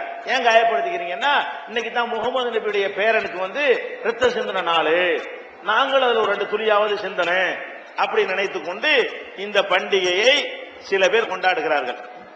ஆனா இதுக்கு இஸ்லாத்துக்கு சம்பந்தம் இல்லை. ஏன் இல்லைங்கிறோம்? இஸ்லாம்ங்கிறது நபிகள் நாயகத்தோடு முடிஞ்சு விட்டது. நபிகள் நாயகத்துக்கு பிறகு நடந்ததெல்லாம் இஸ்லாம் ஆகாது. அவர் பேரனுக்கு நடந்தாலும் சரி, கொள்ளு பேரனுக்கு நடந்தாலும் சரி, இஸ்லாம்ங்கிறது எதோட முடிந்து விட்டது? நபிகள் நாயகம் எதை வகுத்துட்டு போனாங்களோ அதுதான் இஸ்லாம். அதுக்கு பிந்தி உலகத்துல என்ன நடந்தாலும் அதுக்கு இஸ்லாத்துக்கு எந்த சம்பந்தமும் கிடையாது. அப்ப முகமது நபியுடைய பேரப்புள்ள கொல்லப்பட்டதுக்கு இஸ்லாத்துக்கு என்ன சம்பந்தம்? ஒரு சம்பந்தமும் கிடையாது. அதனால இது ஒரு அறியாமை, நாங்க விளக்கி கொண்டு இருக்கிறோம். அடுத்தது என்னன்னு கேட்டா, ஒருத்தர் இறந்துட்டாருன்னு சொன்னா அவருக்கு துக்கம் அனுஷ்டிக்குதல் என்பதற்கு எங்க மார்க்கத்துல சில இலக்கணம் இருக்குது. எல்லாத்துக்கும் இலக்கணம் இருக்கிறது. துக்கம் அனுஷ்டிக்கிற இஷ்டத்துக்குலாம் நீங்க ஒண்ணும் செய்ய முடியாது. துக்கம் அனுஷ்டிக்கிறதுக்கு என்ன இலக்கணம்னு கேட்டா, எந்த ஒரு இழப்பாக இருந்தாலும் 3 நாளைக்கு மட்டும்தான் ஒரு முஸ்லிம் துக்கம் கொண்டாட வேண்டும். தாப்பனார் இறந்து போயிட்டாரா, 3 நாளைக்கு சோகமாயிரு. 4வது நாள் 73வது மணி நேரத்துல போயிடணும். வழக்கம் போல எல்லா வேலையும் செய்ய ஆரம்பிச்சிடணும். கடைக்கு போகணும், வேலைக்கு போகணும், படிக்க போகணும். அதாவது உன்னுடைய பிள்ளை இறந்தாலும் சரி, பொண்டாட்டி இறந்தாலும் சரி, எது நடந்தாலும் சரி, 3 நாளைக்கு தான் நீ வந்து உன்னுடைய சோகத்தை காட்டணுமே தவிர 4வது நாள் இருந்தால் நீ இறை நம்பிக்கை இல்லாதவன். இவ்வளவு இது வந்து இயற்கையா மனுஷனுக்கு வரும். இதுக்கப்புறம் என்ன? நார்மல் ஆயிடும். இப்ப நார்மல் ஆவறதுக்கு இஸ்லாம் வந்து பண்ணி இருக்கிறது. இதன் முந்த நாள் அவர் கொல்லப்பட்டாரு. இவன் 1450 வருஷமா இதை கொண்டாடுறான கிறுக்கன் தானே இவன். சோகம் அனுஷ்டிக்கிறதுக்கு லிமிட் எவ்வளவு? 3 நாள் இஸ்லாம் சொல்லுகிறது. என்னமோ போன வாரம் அவர் கொல்லப்பட்ட மாதிரி நினைச்சுக்கிட்டு இவன் சோகம் காட்டுறான, இது நியாயமாகுமா? இது நபிகள் நாயகத்தினுடைய அந்த அறிவுரைக்கு மாற்றம். இவ்வளவு காலத்துக்கு பிறகு நான் சோகமா இருக்கிறேன்னு சொன்னா 4வது நாளைக்கு சோகமா இருக்க கூடாதுன்னு சொல்லப்பட்டிருக்குது. 14 நூற்றாண்டுக்கு முந்தி உள்ளதுக்கு நான் இன்னைக்கு சோகமா இருக்கிறேன்னா இது எப்படி? இதுக்கு இஸ்லாத்துக்கு ஒத்ததா இருக்குமா? நபிகள் நாயகத்துக்கு எதிராக இருந்தால் அது இஸ்லாம் இல்ல. அடுத்து என்ன சொல்றாங்க நபிகள் நாயகம்? சோகத்தை கொண்டாடுதல் என்பதற்கு சில வழிமுறை. என்ன வழிமுறை?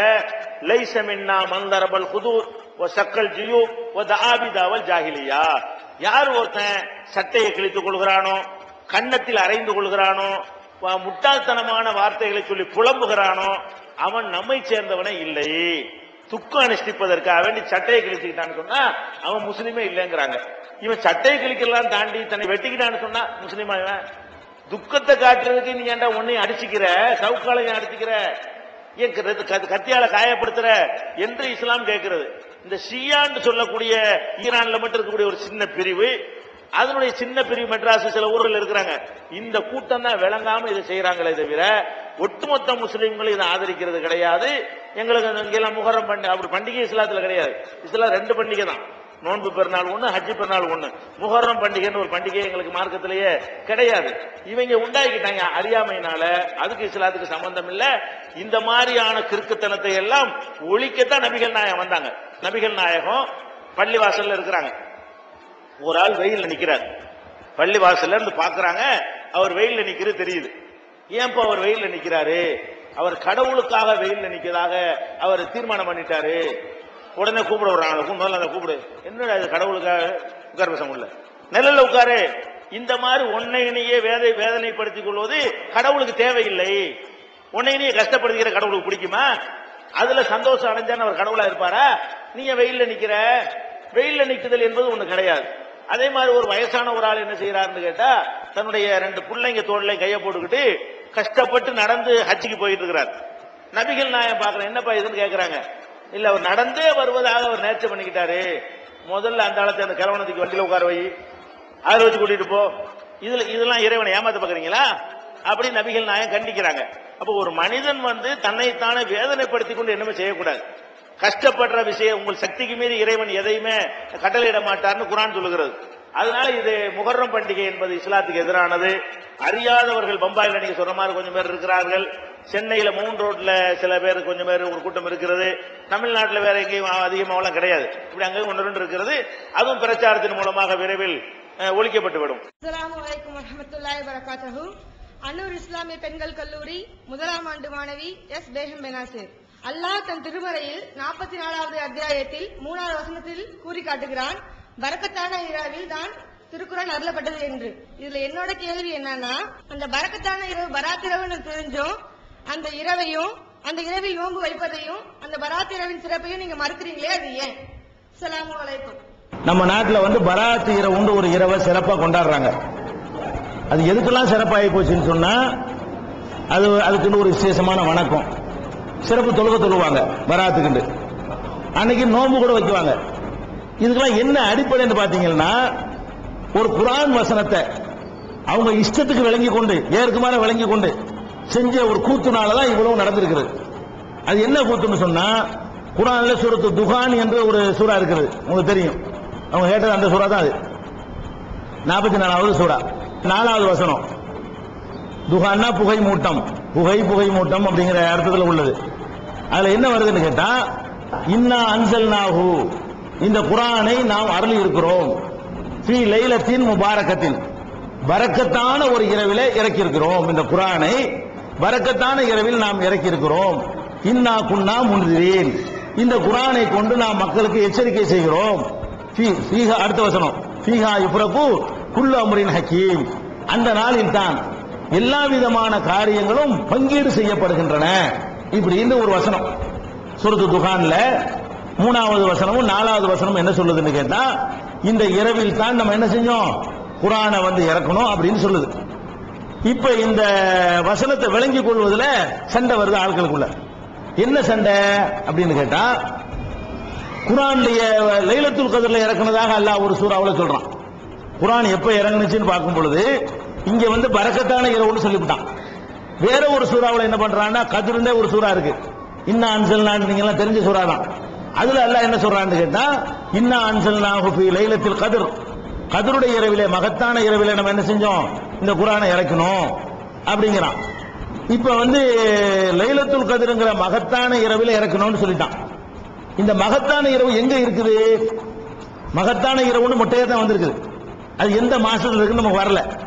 இதை நீங்க தேடி பாத்தீங்கன்னா அல்லாஹ் என்ன பண்றான், வேற ஒரு இடத்துல விளக்கம் சொல்றான், ஷஹ்ரு ரமலான் அல்லதி உன்சில பிஹில் குர்ஆன், ரமலான் மாசத்தில் தான் குர்ஆன் அருளப்பட்டது அப்படின்னு குர்ஆன்ல அல்லாஹ் டிக்ளேர் பண்றான். அப்ப அப்படி சொன்னா என்ன அர்த்தம்னா, அந்த கத்ருடைய இரவு என்பது 285 இருக்கிறது. 2வது சூறாவுல பக்ராவுல 185 என்ன இருக்குது, ரமலான் மாசத்தில் தான் குர்ஆன் அருளப்பட்டது அப்படின்னு அல்லாஹ் சொல்றான். அப்ப ரமலானில் குர்ஆன் அருளப்பட்டதுன்னு சொல்லும் பொழுது அந்த லைலத்துல் கத்ர் எதெல்லாம் இருக்க முடியும், ரமலான்ல தான் இருக்க முடியும். லைலத்துல் கத்ர்ல இறக்குனேன்னு ஒரு இடத்துல சொல்றான், டேட்டை சொல்றான், ஒரு இடத்துல மாசத்தை சொல்றான், ரமலான்ல தான் இறக்குன்னு எல்லாம் சொல்லிவிட்டான். அப்ப ரெண்டையும் இணைச்சு நீங்க என்ன முடிவுக்கு வரணும்? இப்படி சொல்லுவோமே, நான் வெள்ளிக்கிழமை பிறந்தேன்னு உங்கள்ட்ட சொல்றேன், அடுத்த நாள் சொல்றேன் ஜனவரி மாசம் பிறந்தேன். எப்படி நீங்க விளங்கிக்கிறேன்? ஜனவரியில வரக்கூடிய வெள்ளிக்கிழமை தான் விளங்கிக்கிறேன். வெள்ளிக்கிழமை பிறந்தேன்னு ஒரு நாள் சொல்றேன், ஒரு நாள் சொல்றேன் ஜனவரி மாசம் பிறந்தேங்கிறேன். அப்ப நீங்க என்னன்னு விளைவிக்கிறேன்? வெள்ளிக்கிழமைங்கிறது பிப்ரவரி வெள்ளிக்கிழமை இல்ல, மார்ச்ல வர்ற வெள்ளிக்கிழமை இல்ல, ஜனவரியில் வர்ற வெள்ளிக்கிழமை, ரெண்டையும் சேர்த்து அர்த்தம் செஞ்சுக்கிறோம். அந்த மாதிரி ஒரு இடத்துல அல்லாஹ் சொல்றான் ரமலானில் குர்ஆனை தந்தேங்கிறான், ஒரு இடத்துல சொல்றான் மகத்துவமிக்க இரவுல, கதிர்னா மகத்துவம், கதிர் ஆடைன்னு சொல்றான்ல, மகத்துவமிக்க ஆடை, அது அரபி வார்த்தை தான். அது மகத்துவமிக்க இரவில நம்ம குர்ஆனை அருளினோம் அப்படின்னு அல்லாஹ் சொல்லி காட்டுறான். இப்ப ரெண்டையும் இணைச்சு பார்க்க நமக்கு விளங்குது, குர்ஆன் அருளப்பட்டது வந்து ரமலானில் தான் விளங்கி போச்சு. அப்புறம் இப்ப இந்த 44 வாங்க, இதுல எல்லாம் என்ன சொல்றான்னு கேட்டா பரக்கத்தான இரவில் இறக்குனேங்கிறான். இந்த துஹான்ங்கிற சூறாவுல 3வது 4வது வசனங்கள்ல பரக்கத்தான இரவில் இறக்குனேங்கிறான். நீங்க சாதாரணமா சிந்திச்சு பார்த்தால விளங்கிக்கிறோம், இந்த பரக்கத்தான இரவும் எங்கதான் இருக்க முடியும்? ரமலானில் தான் இருக்க முடியும். மாசத்தை சொல்லியாச்சு, மாசத்தை சொல்லிட்டா ரமலான்னு சொல்லிவிட்டான். ஒரு இடத்துல மகத்தான இரவில் இறக்கணும்னு சொல்றான், ஒரு இடத்துல பரக்கத்தான இரவுல இறக்கணும்னு சொல்றான். அந்த பரக்கத்தான இரவு என்பதும் மகத்தான இரவு என்பதும் ரமலானில் தான் இருக்க முடியும் என்பது மூணையும் சேர்த்து பார்த்தா எல்லாருக்கும் விளங்கும். இப்படி விளங்காம இந்த அஜர்த்துமார்களை சில ஆளுக்கு என்ன பண்ணிவிட்டாங்கன்னு கேட்டா, விசேஷங்கள் நிறைய இருக்கணும், அப்பதான் சம்பாத்தியம் கிடைக்கும். லைலத்துல் கத்ர் எல்லாத்தையும் அங்க கொண்டு அமுக்குறாங்க. 2 ராத்திரி ஆக்குனா 2 வருமானம் வரும்ல. லைலத்துல் கத்ருக்கு ஒரு விசேஷம் வச்சுக்கிறேன். இந்த பரக்கத்தான இரவு வேற ஒரு இரவுன்னு நம்ம சொன்னோம்னு சொன்னா அன்னைக்கு ஒரு கொண்டாட்டத்தை உண்டாக்கி விடலாம், அன்னைக்கு ஏதாச்சும் மக்கள்கிட்ட ஏதாவது வருவாய் சில்லறை அடிக்கலாம் அப்படின்னு பிளான் பண்ணி, இது பரக்கத்தான இரவு என்பது வந்து பராத் இரவு தான், இது லைலத்துல் கத்ருங்கிறது வேற, பரக்கத்தான இரவுங்கிறது வேற அப்படிங்கிறாங்க. அப்ப நம்ம கேட்கிறோம், அல்லாஹ் குர்ஆனை இறக்குனேங்கிறானே 2 தடவை இறக்கணும், பரக்கத்தான இரவுல ஒருக்கா இறக்கிவிட்டு, அப்புறம் லைலத்துல் கத்ர்ல ஒருக்கா, ரமலான்ல ஒருக்கா இறக்குனானா, ஷாபான்ல ஒருக்கா இறக்கிவிட்டு, அப்புறம் ரமலான்ல ஒருக்கா இறக்குனானா அப்படின்னு கேட்டா அதுக்கு ஒரு வியாக்கியானம், அதல்ல அப்படி அல்ல, அது ஒரு பெரிய தத்துவமே இருக்குது. என்ன தத்துவம் இருக்குதா? குர்ஆன் வந்து 2 விதத்தில் இறக்கப்பட்டுச்சான்.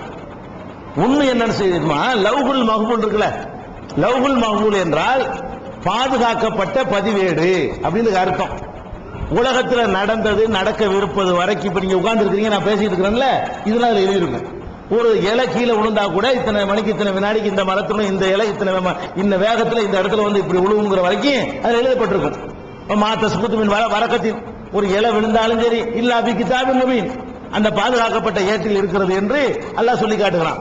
அப்ப உலகத்தில் நடக்கிற அவ்வளவு விஷயங்களையும் நடப்பதற்கு முன்னாடியே எழுதி வைத்திருக்கிற ஏட்டுக்கு பேர் தான் லவ்ஹுல் மஹ்பூல், பாதுகாக்கப்பட்ட பதிவு ஏடு என்று அதுக்கு அர்த்தம் செய்யலாம். அந்த லவ்ஹுல் மஹ்பூல்ல இந்த குர்ஆனும் எழுதப்பட்டிருந்தது. எதுதானே இருக்கணும்? லவ்ஹுல் மஹ்பூல்ல வந்து ரசூலுல்லாஹ் கொடுக்கக்கூடிய இந்த குர்ஆனை அல்லாஹ் எதுல வச்சிருந்தான்? லவ்ஹுல் மஹ்பூல்ல குர்ஆன் இருந்தது, தௌராத் இருந்தது, இஞ்சில் இருந்தது, உலகத்தில் அத்தனை வேதம் இருந்தது, நாம் பேசுறது இருந்தது, நீங்க பேசுறது இருந்தது, எல்லாம் இருந்ததுல எதுவும் விடுபட்டு போகாது. அப்ப இவங்க என்ன பண்றாங்க தெரியுமா? குர்ஆன்ல லவ்ஹுல் மஹ்பூல்ல இருந்து குர்ஆன் அப்படி தனியா எடுத்துட்டு வந்து வானத்தில் கொண்டாந்து எல்லாம் வச்சானா. அது இந்த ஷாபான் மாசம், அது பராத்திரமா வானத்தில் இருந்துட்டு கொஞ்சம் கொஞ்சமா கொண்டாந்து கொடுத்தாங்கல்ல. அது அந்த ஆரம்பிச்சது வந்து ரமலான் மாசத்துல லைலத்துல் கத்ர்ல ஃபர்ஸ்ட் இக்ரா என்ற சூரா இறங்குதுல, அது லைலத்துல் கத்ர்ல. ஆனால் லவ்ஹுல் மஹ்பூல்ல இருந்து எடுத்துக்கிட்டு வந்து வானத்தில் கொண்டாந்து எல்லாம் வச்சானே, அது வந்து 2 இறக்கம் இருக்கு குர்ஆனுக்குங்கறாங்க. குர்ஆன் வந்து 2 தடவை இறங்குச்சான். ஒண்ணு என்ன இறங்குச்சான்? ரசூலுல்லாஹ்வுடைய 40வது வந்தவன எல்லாம் உத்தரவு போட்டானா, ஓ ஜிப்ரீல் இந்த குர்ஆனை போய் லவ்ஹுல் மஹ்பூல்ல கழட்டிட்டு போய் கீழே கொண்டு வச்சுக்க, கீழ் வானத்துல கொண்டு வச்சுக்கேன்ட்டானா. கீழ் வானத்துல இருந்துகிட்டு இருந்துச்சான், தேவைப்படுமா கொண்டா கொடுத்துட்டு போனாராம். அப்ப 2 தடவை இறங்கி இருக்குதுன்னு சொல்லிட்டு இந்த குர்ஆன் மொத்தமா இறங்கின இரவு எது? பராத் இரவு இப்படின்னு சொல்றாங்க. இது அல்லாஹ் சொல்லணும், அல்லாஹ்வுடைய ரசூல் சொல்லணும். ரசூலுல்லாஹ் சொன்னாங்களா? ரசூலுல்லாஹ் சொல்லல, லவ்ஹுல் மஹ்பூல்ல இதெல்லாம் எடுத்துக்கிட்டு வந்து வானத்துக்கு வச்சுட்டான்னு சொன்னா ஒண்ணு அல்லாஹ் சொன்னா அது தெரியும், இல்லாட்டி ரசூலுல்லாஹ் சொன்னா தெரியும். மலக்குகளுக்கு வேண்டாம் தெரியும், அவங்க உங்கள்ட்ட வந்து சொல்ல போறது இல்ல, என்கிட்டயும் மலக்கு வந்து சொல்ல போறது இல்ல. அப்ப நமக்கு தெரியறதா இருந்தா 2 வழியிலான்னு தெரியணும். அப்ப அல்லாஹ் எங்கேயாச்சும் இந்த குர்ஆனை வந்து மொத்தமா ஒருக்கா இறக்குன அப்புறம் சில்லறையா கொஞ்சம் இறக்கணும்னு அல்லாஹ் சொல்றானா? இல்ல. அப்ப இந்த பராத் இரவில் தான் இறக்கப்பட்டது என்பதற்கு வந்து ஒரு கட்டுக்கதையை உண்டாக்கி அந்த நாளுக்கு ஒரு சிறப்பை சேர்த்துப்படுறாங்க. இது ஒரு தப்பு. ஒரு ஹதீஸ் ஒன்று போட்டிருக்கிறாங்க. என்ன ஹதீஸ்னு கேட்டா, அதாவது அந்த ஹதீஸ் வந்து இப்னு மாஜாவுல வந்து 1379, முஸ்னத் அஹ்மதுல 24825, சிறுமதிங்கிற நூல்ல முதல் வால்யூம் கூட வந்திருக்கு, தமிழ்ல பாத்துக்கலாம். 611 இந்த 3 ஹதீஸ்லயும் வருகிறது. ரசூல் ஸல்லல்லாஹு அலைஹி வஸல்லம் சொல்றாங்களாம், ஷஅபான் மாதம் 15 வந்து விட்டால் அல்லாஹ் வந்து முதல் வானத்துக்கு இறங்குகிறான். இறங்கி அந்த அரபு நாட்டில் கலப்புன்னு சொல்லி ஒரு கோத்திரத்தார் இருந்தாங்க. அவங்க நிறைய ஆட்டு பண்ணையெல்லாம் நிறைய வச்சிருந்தாங்க. அவங்க ஆட்டுடைய ரோமம் எவ்வளவு இருக்கும்? ஒரு ஆட்டுடைய ரோமத்தை நமக்கு என்ன முடியாது. ஆட்டு பண்ணை வச்சிருந்தாங்க, எவ்வளவு முடி இருக்கும். அந்த கலப்பு கோத்திரத்தார் வச்சுக்கிற ஆட்டு பண்ணை இருக்க, அந்த ஆட்டு பண்ணையில் இருக்கிற ஆடுகள் இருக்குமே, அந்த ஆடுகளுடைய ரோமங்கள் இருக்குமே, அந்த எண்ணிக்கை அளவுக்கு மக்கள் எல்லாம் மன்னிக்கிறான். அந்த எண்ணிக்கை மக்களே இருக்க மாட்டான், அவங்க அவ்வளவு மக்கள் ஆயிரும். ஒரு ஆட்டுடைய ரோமமே 100 கோடிக்கு மேல இருக்குமே, 1000 கோடி வந்துருமே ஒரு ஆட்டு பண்ணன்னு சொன்னா, அவ்வளவு பேர் நீங்க உலகத்துல மக்களை வாழல.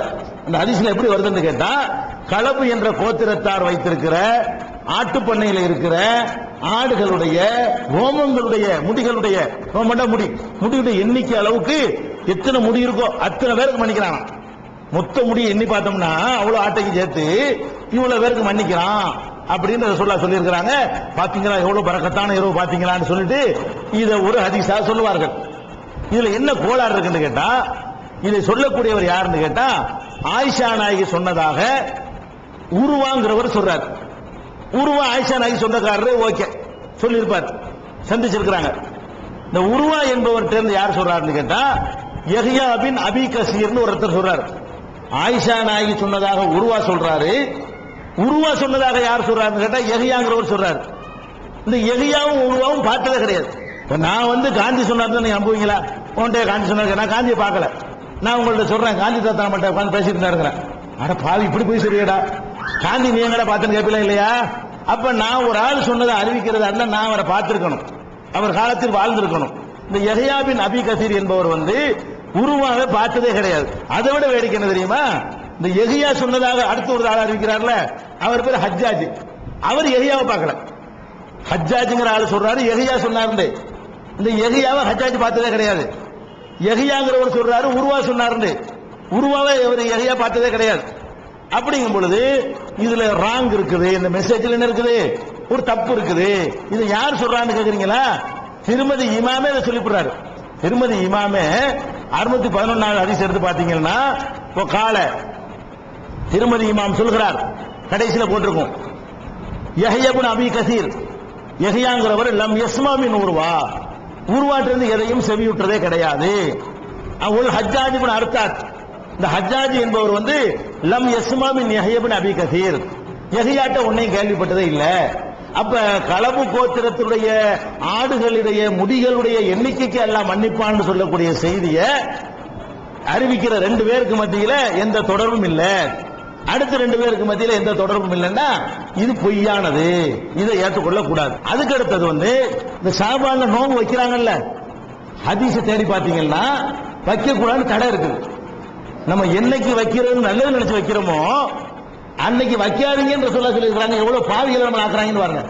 ஷாபான் ஒரு கொண்டாட்டத்தை உண்டாக்கி ரசூல் ஸல்லல்லாஹு அலைஹி வஸல்லம் தடை செய்யறாங்க. எப்படி செய்யறாங்கன்னு கேட்டா, இதா பகிய நிஸ்பும் மின் ஷாபான், ஷாபான்ல சரிபாதி முடிந்து சரிபாதி பாக்கியா இருக்குமேயானால் பலா தசூமு, நீங்க நோன்பு வைக்க கூடாது. திருமதியில 669. அதே மாதிரி வந்து அபூதாவுதுல 1990 அந்த ஹதீஸ் எடுத்து பாத்தீங்கன்னா, இதன் தசப ஷாபான் பலா தசூமு, ஷாபான் சரிபாதி ஆகிவிட்டால் நோன்பு வைக்காதீங்க. அப்ப சரிபாதி தான் நோன்பு வைக்கிறாங்க. 15ங்கிற சரிபாதி தானங்க, 16க்கு போனாலாச்சும் பரவாயில்லைங்களாம். 15க்கு வந்தா சரிபாதி தானது, 29 நம்ம கணக்கு. 15க்கு வந்தாலும் என்ன செஞ்சீங்க, நோன்பு வைக்காதீங்க அப்படின்னு சொல்லிவிட்டாங்க. ரமலான் வரைக்கும் வைக்க கூடாது, இன்னைக்கு வைக்க கூடாது, நீங்க நேற்று வைக்க கூடாது, 15 நாளைக்கு நோன்பு வைக்க கூடாது. ஷாபான் 15 ஆயிடுச்சுன்னு சொன்னா 15ல இருந்து லாஸ்ட் வரைக்கும் வைக்க கூடாது. ரமலானுக்கு ரெடி ஆகணும், அதுக்காக வைக்க கூடாது. யார் வைக்கலாம், அதுக்கு விதிவிலக்கு இருக்கிறது. யார் வைக்கலாம், வழக்கமாக 13, 14, 15 வைக்கிறாங்க, அவங்க வைக்கலாம். ஒவ்வொரு மாசமும் பிறை 13, 14, 15 வைக்கிறாங்களா, அவங்க அந்த 15 வச்சுக் கொள்ளலாம். அல்லது திங்கள் வியாழக்கிழமை நோன்பு வைக்கிற சுண்ணத்து இருக்கிறது, அந்த சுண்ணத்தான நோன்பு திங்கள் வியாழன் வந்து தற்செயலா திங்கள் வந்து விட்டால் அந்த 15 அன்னைக்கு அல்லது வியாழனா இருந்து விட்டால் நாங்க திங்கக்கிழமை நோன்புக்காக வைக்கிறோம், வியாழக்கிழமை நோன்புக்காக வைக்கிறோம் வைத்தால் அது குற்றம் இல்லை. ஆனால் இவங்க எதுக்கு வைக்கிறாங்க, அதுக்காக வைக்கிறாங்க, அன்னைக்கு நோன்பு வைக்கணுங்கிறதுக்காக வேண்டியே ஒரு நோன்பு உண்டாக்கி அது வைக்கிற காட்சியை பாக்குறீங்க. நோன்போட விட்டுக்கல, சிறப்பு தொழுகை. இந்த பராத் இரவு அன்னைக்கு விடிய விடிய உட்காந்து 100 குழுக்கெல்லாம் ஓதுங்கிறாங்க, என்னென்னமோ உண்டாக்கி இருக்கிறாங்க தொழுகைங்கிற பெயர்ல. புது ரசூல்லா சொல்லாத புது புது மெத்தேடுகள். அப்படி ஒரு தொழுகை அன்னைக்கு கிடையாது. அன்னைக்கு நோம்பும் கிடையாது, நோம்பு வைக்கிறதுக்கு ஆதாரம் கிடையாது. அதுக்கப்புறம் என்ன பிரச்சனை இருக்குன்னு கேட்டா, இறந்து போனவங்களுக்காக வேண்டி 3 யாசின் ஓதணுமா. ஒரு யாசின் ஓதி செல்வம் அதிகமாகிறதுக்கு, இன்னொரு யாசின் ஓதுறதுக்கு ஆயுள் நீளமாகிறதுக்கு, இன்னொரு யாசின் அதுக்கு ஆரோக்கியத்துக்கா, இப்படின்னு ஏதோ சொல்லி வச்சோன்னே முக்கியமான மேட்டர் இருக்குல்ல எல்லாம் உழுந்துடுறாங்க. ஓ இப்படி இருக்கும், ஆயுள் நீளம்டா பெரிய விஷயமாச்சே. ஆனா அல்லாஹ் சொன்னா ஆயுள் நீளமாகும், அல்லாஹ் ரசூல் சொல்லாம இவங்க கண்டுபிடிக்கிறாங்க. நம்ம கேட்கிறோம், ரசூல் ஸல்லல்லாஹு அலைஹி வஸல்லம் அவங்க இந்த மாதிரி 3 யாசினை ஓதி, ஒரு யாசினை ஓதி ஆரோக்கியத்தை வாங்கிக்கிறங்க, ஒரு யாசினை ஓதி நீண்ட ஆயுளை வாங்கிக்கிறங்க, ஒரு யாசினை ஓதி நிறைஞ்ச செல்வத்தை வாங்கிக்கிறங்கன்னு சொன்னாங்களா? ஓதி இருக்கிறாங்களா? அப்ப மார்க்கத்தில் இருந்தா ரசூல்லா செஞ்சுட்டு போயிருப்பாங்களே. அதனால இந்த பராத் இரவு என்பது ஒரு இரவே மார்க்கத்தில் கிடையாது. பராத் இரவுங்கிற வார்த்தையை மட்டும் நீ ஒரு நாள் எடுத்துக்காட்டு ஹதீஸ்ல. அன்னைக்கு விசேஷம் இருக்குதா கொண்டாடுறதாங்கிறதா வேணாப்பா. நீ பராத் இரவு, லைலத்துல் பராத் அப்படி ஒரு வார்த்தை எடுத்துக்காட்டு. லைலத்துல் கத்ர்னு நாங்க காட்டுறோம்ல, லைலத்துல் கத்ர்னு காட்ட முடியுது, கத்ருடைய இரவு. அது மாதிரி பராத் இரவு அரபில சொல்லணும், எப்படி சொல்லணும்? லைலத்துல் பராத்னு சொல்லணும். நீ லைலத்துல் பராத்ங்கிற வார்த்தையை எந்த ஆலிம் சாவாவது குர்ஆன்ல இருந்தோ ரசூலுல்லாஹ்வுடைய ஹதீஸ்ல இருந்து எடுத்து காட்டினால் காட்ட இயலாது. எதனால சொல்றோம்னு கேட்டா, கியாமத் நாள் வரைக்கும் தேடினாலும் அப்படி ஒரு சொல்லே இல்லை. அதனால என்ன பண்ணுவாங்க கேட்டா, இவங்க சொல்லும் போது லைலத்துல் கத்ருக்கு லைலத்துல் கத்ர்னு அரபில சொல்லுவாங்க, பராத்துக்கு சபே பராத்துமாங்க. கேள்விப்பட்டீங்களா? சபே பராத்துன்னு சபுனா பார்சி வார்த்தை. பார்சியில சபுனா இரவு, சபுனா என்ன? இரவுன்னு அர்த்தம். அப்ப சபே பராத்துனா லைலத்துல் பராத்துன்னு சொல்ல வேண்டியதானே? அந்த வார்த்தை எங்கன்னு கேட்டுருவோமா? அதுக்காக என்ன பண்ணி விட்டாங்க, அதுக்கு வார்த்தையை சபே பராத்துன்னா பயான்ல பண்றாங்க, நோட்டீஸ் போடுறாங்க. இது இந்த உருதுக்காரன் எவனோ பார்சிக்காரன் உண்டாக்கி நம்மள திணிச்சு விட்டுவிட்டான், மார்க்கத்துக்கு சம்பந்தம் இல்லைன்னு விளங்கி போச்சு. இதான் பராத். நம்பிக்கை கொண்டவங்க நம்பிக்கை கொள்ளாத வரைக்கும் அவங்க திருமணம் செய்யக்கூடாதுன்னு சொல்றாங்க. அல்லாஹ் குர்ஆன்ல சொல்லியிருக்கிறாங்க. இப்போ முஸ்லிமா பிறந்து பாதி பேர் தர்காவுக்கு போறாங்க. எனக்கு தெரிஞ்சவங்கள சில பேர் திருப்பதிக்கு போறவங்களும் இருக்காங்க, ஐயப்ப மலைக்கு மாலை போறவங்களும் இருக்காங்க. இப்போ அவங்க மனைவி தவீதாவும் இருப்பாங்க, ஓரிரை ஏத்துக்கிறவங்களா இருப்பாங்க. அப்படிப்பட்டவங்க வாழ்றது வாழ்க்கை விபச்சாரமா? அது குர்ஆன் ஹதீஸ்ல சரியான ஒரு தீர்வு. இந்த கேள்விக்கு நுழைவதற்கு முன்னாடி நம்ம ஒரு அடிப்படையான விஷயத்தை நம்ம புரிந்து கொள்ளணும். உலகத்தினுடைய பட்டியல்ல ஒருவன் முஸ்லிம் ஆவது என்பது வேறு, அல்லாஹ்விடத்தில் முஸ்லிம் ஆவது என்பது வேறு. உலகத்துல யார முஸ்லிமா ஏத்துக்குவாங்கன்னு கேட்டா, அதுக்கு சில பெயர்களை வச்சு நாங்க முஸ்லிம் தான் என்று பட்டியல்ல ஒருத்தர் இணைச்சுக்கிட்டாருன்னு சொன்னா, அரசாங்கம் சென்சஸ் எடுக்கும்போது என்ன பண்ணிடுவாங்க, நம்மள முஸ்லிம்னு சொல்லிக்கிறாங்க. ஒரு ஆள் என்ன செய்யறாரு, அவருடைய பேர் செல்வம் இருக்கிறது, அவர் இஸ்லாமிய குடும்பத்தில் பிறக்கல, ஆனால் ஏகத்துவத்தை ஏற்றுக்கொள்றாரு, அல்லாஹ்வை நம்புறாரு, ரசூலை நம்புறாரு, மாணவர்களை நம்புறாரு, மறுமையை நம்புறாரு, சொர்க்க நரகத்தை நம்புறாரு, தொழுகிறாரு, நோன்பு வைக்கிறாரு, மற்ற எல்லா காரியங்களையும் அவர் கடைபிடிக்கிறாரு. ஒரு அபிடவிட்ட போட்டு ஒரு நோட்டரி பப்ளிக் முன்னாடி போய் நான் ஒரு முஸ்லிம் தான் என்று அவர் என்ன செய்யல, டிக்ளேர் பண்ணல. இவர் உலகத்தில் சென்சஸ் கணக்குல முஸ்லீம்கள் வரமாட்டார். ஆனா அல்லாஹ்வுடைய சென்சஸ்ல எதுல வருவார், இவரு முஸ்லீம் ஆவார். உலகத்துல அரசாங்க கணக்குல லிஸ்ட் எடுக்கும் போது இந்த மாதிரி 1 லட்சம் செல்வம் இருந்தாங்கன்னு வைங்க, இந்த 1 லட்சம் நம்ம கணக்குல வருமா? முஸ்லீம் ஜனத்தொகையில அவன் சேர்ப்பான சேர்க்க மாட்டான். ஏன்? அவர் அப்படி தன்னை நான் ஒரு முஸ்லீம் சொல்லி டிக்ளேர் பண்ணி என்னை அந்த கணக்குல வச்சுக்கிறேன்னு சொல்லி அவர் கணக்கு கொடுக்கல. அந்த மாதிரியான ஒரு அடிப்படையில முஸ்லீம்ங்கிறது ஒண்ணு இருக்கிறது, அல்லாஹ்விடத்தில் முஸ்லிம் என்றது ஒண்ணு இருக்கிறது. இப்ப அவர் என்ன கேட்கிறாருன்னா, இறை நம்பிக்கை உள்ளவர்கள் இணை கற்பிக்கக்கூடியவர்களை கல்யாணம் செய்யக்கூடாது, இது குர்ஆனுடைய கட்டளை. குர்ஆன்ல என்ன இருக்குன்னு கேட்டா, ஆண்களுக்கு அந்த கட்டளை இருக்கிறது, பெண்களுக்கும் கட்டளை இருக்கிறது. போல அபுதுன் மூமினுன் கைரும் முஷ்ரிக்கின், மூமினான ஒரு அடிமை இருக்கான அவன் ஒரு முஷ்ரிக்கான இணை கற்பிக்கிற ஒரு பெரிய ஒரு தரமான குடும்பத்தை சேர்ந்தவனை விட சிறந்தவன் அப்படின்னு சொல்லி அல்லாஹ் சொல்றான். அதே மாதிரி உலா துன்கிஹுல் முஷ்ரிக்கீன ஹத்தா யுமின்ன, நம்பிக்கை கொள்றவரை இணை கற்பிக்கிறவங்க நீங்க கல்யாணம் பண்ணாதீங்க அப்படின்னு அல்லாஹ் சொல்லி காட்டுறான். உங்க பெண்களை கல்யாணம் பண்ணி கொடுக்காதீங்க என்றும் அல்லாஹ் சொல்லி காட்டுறான். அப்ப திருமணத்தினுடைய முக்கியமான விதி என்னன்னு சொன்னா, அல்லாஹ்வுக்கு இணை கற்பிக்க கூடாது.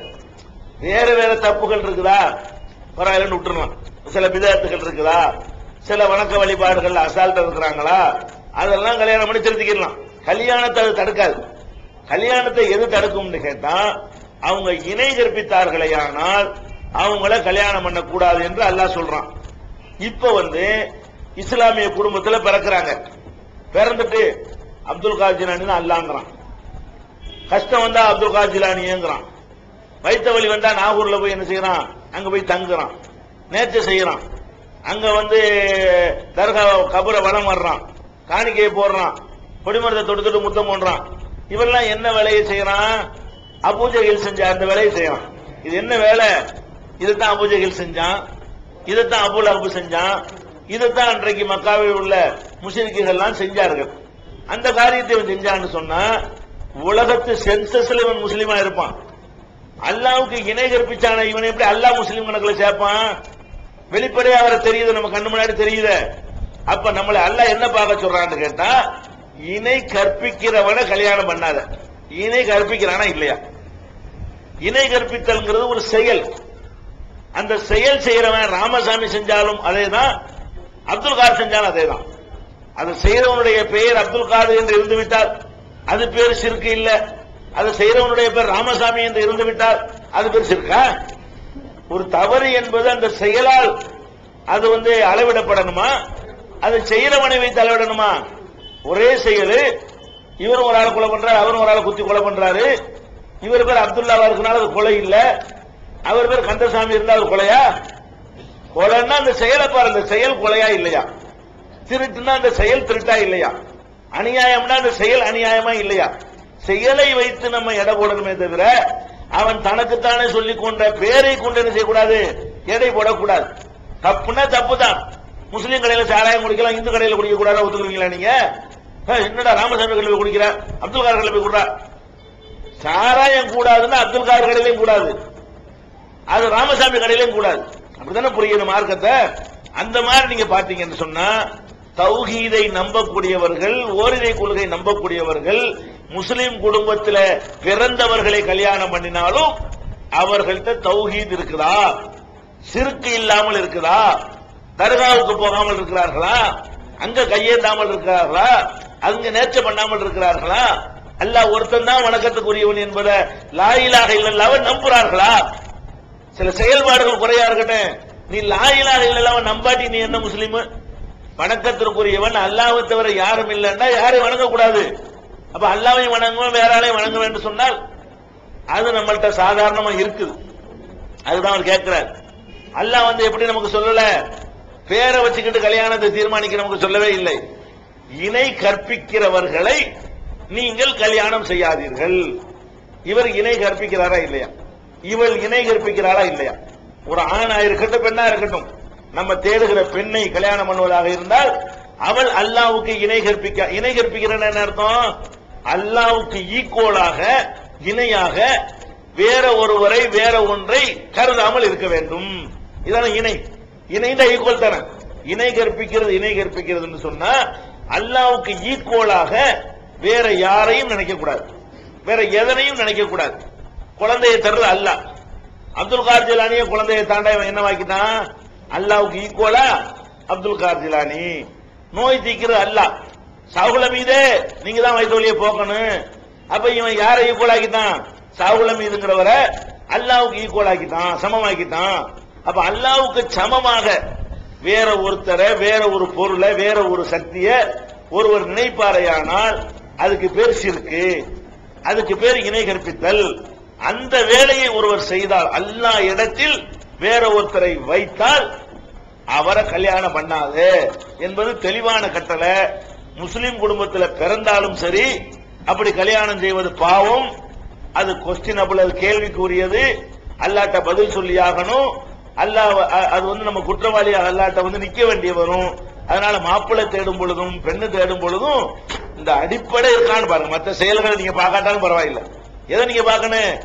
அல்லாஹ்வை தவிர வேற யாரையும் வணங்காம இருக்கிறாங்களா, அது மஸ்ட் அவசியம். ஒரு இந்து ஆணும் ஒரு இந்து பெண்ணும் கல்யாணம் பண்ணிக்கிட்டாங்க, நீங்க இஸ்லாம் சொல்லக்கூடிய முறையிலே பண்ணிருப்பாங்க, அப்படி பண்ணிருக்க மாட்டாங்க.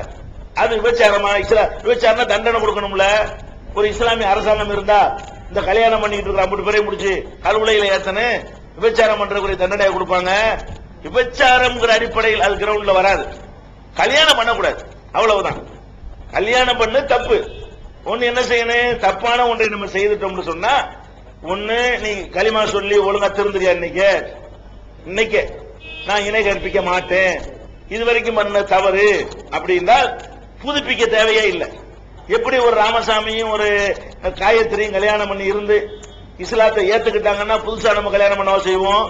4 பிள்ளையோட இஸ்லாத்துக்கு வர்றாங்க, நீ புதுசா ஒரு கல்யாணம் பண்றாம சொல்லுவோம், பழையதை நம்ம ஏத்துக்கிறோம். அந்த மாதிரி ஏற்கனவே செஞ்சு அவங்க திருந்தி கொண்டார்களே ஆனால், தௌபா செய்து இந்த இணை கற்பித்தலிருந்து விட்டு விட்டார்களே ஆனால் அதை கண்டினியூ பண்ணலாம். அதுக்காக ஏற்கனவே செஞ்சதுக்கு அல்லாட்ட தௌபா செய்து கொள்ளலாம். திருந்த மறுத்தார்களே ஆனால் இணை கற்பிக்கிறாள கல்யாணம் பண்ண கூட நல்லா தடுக்கிறான்.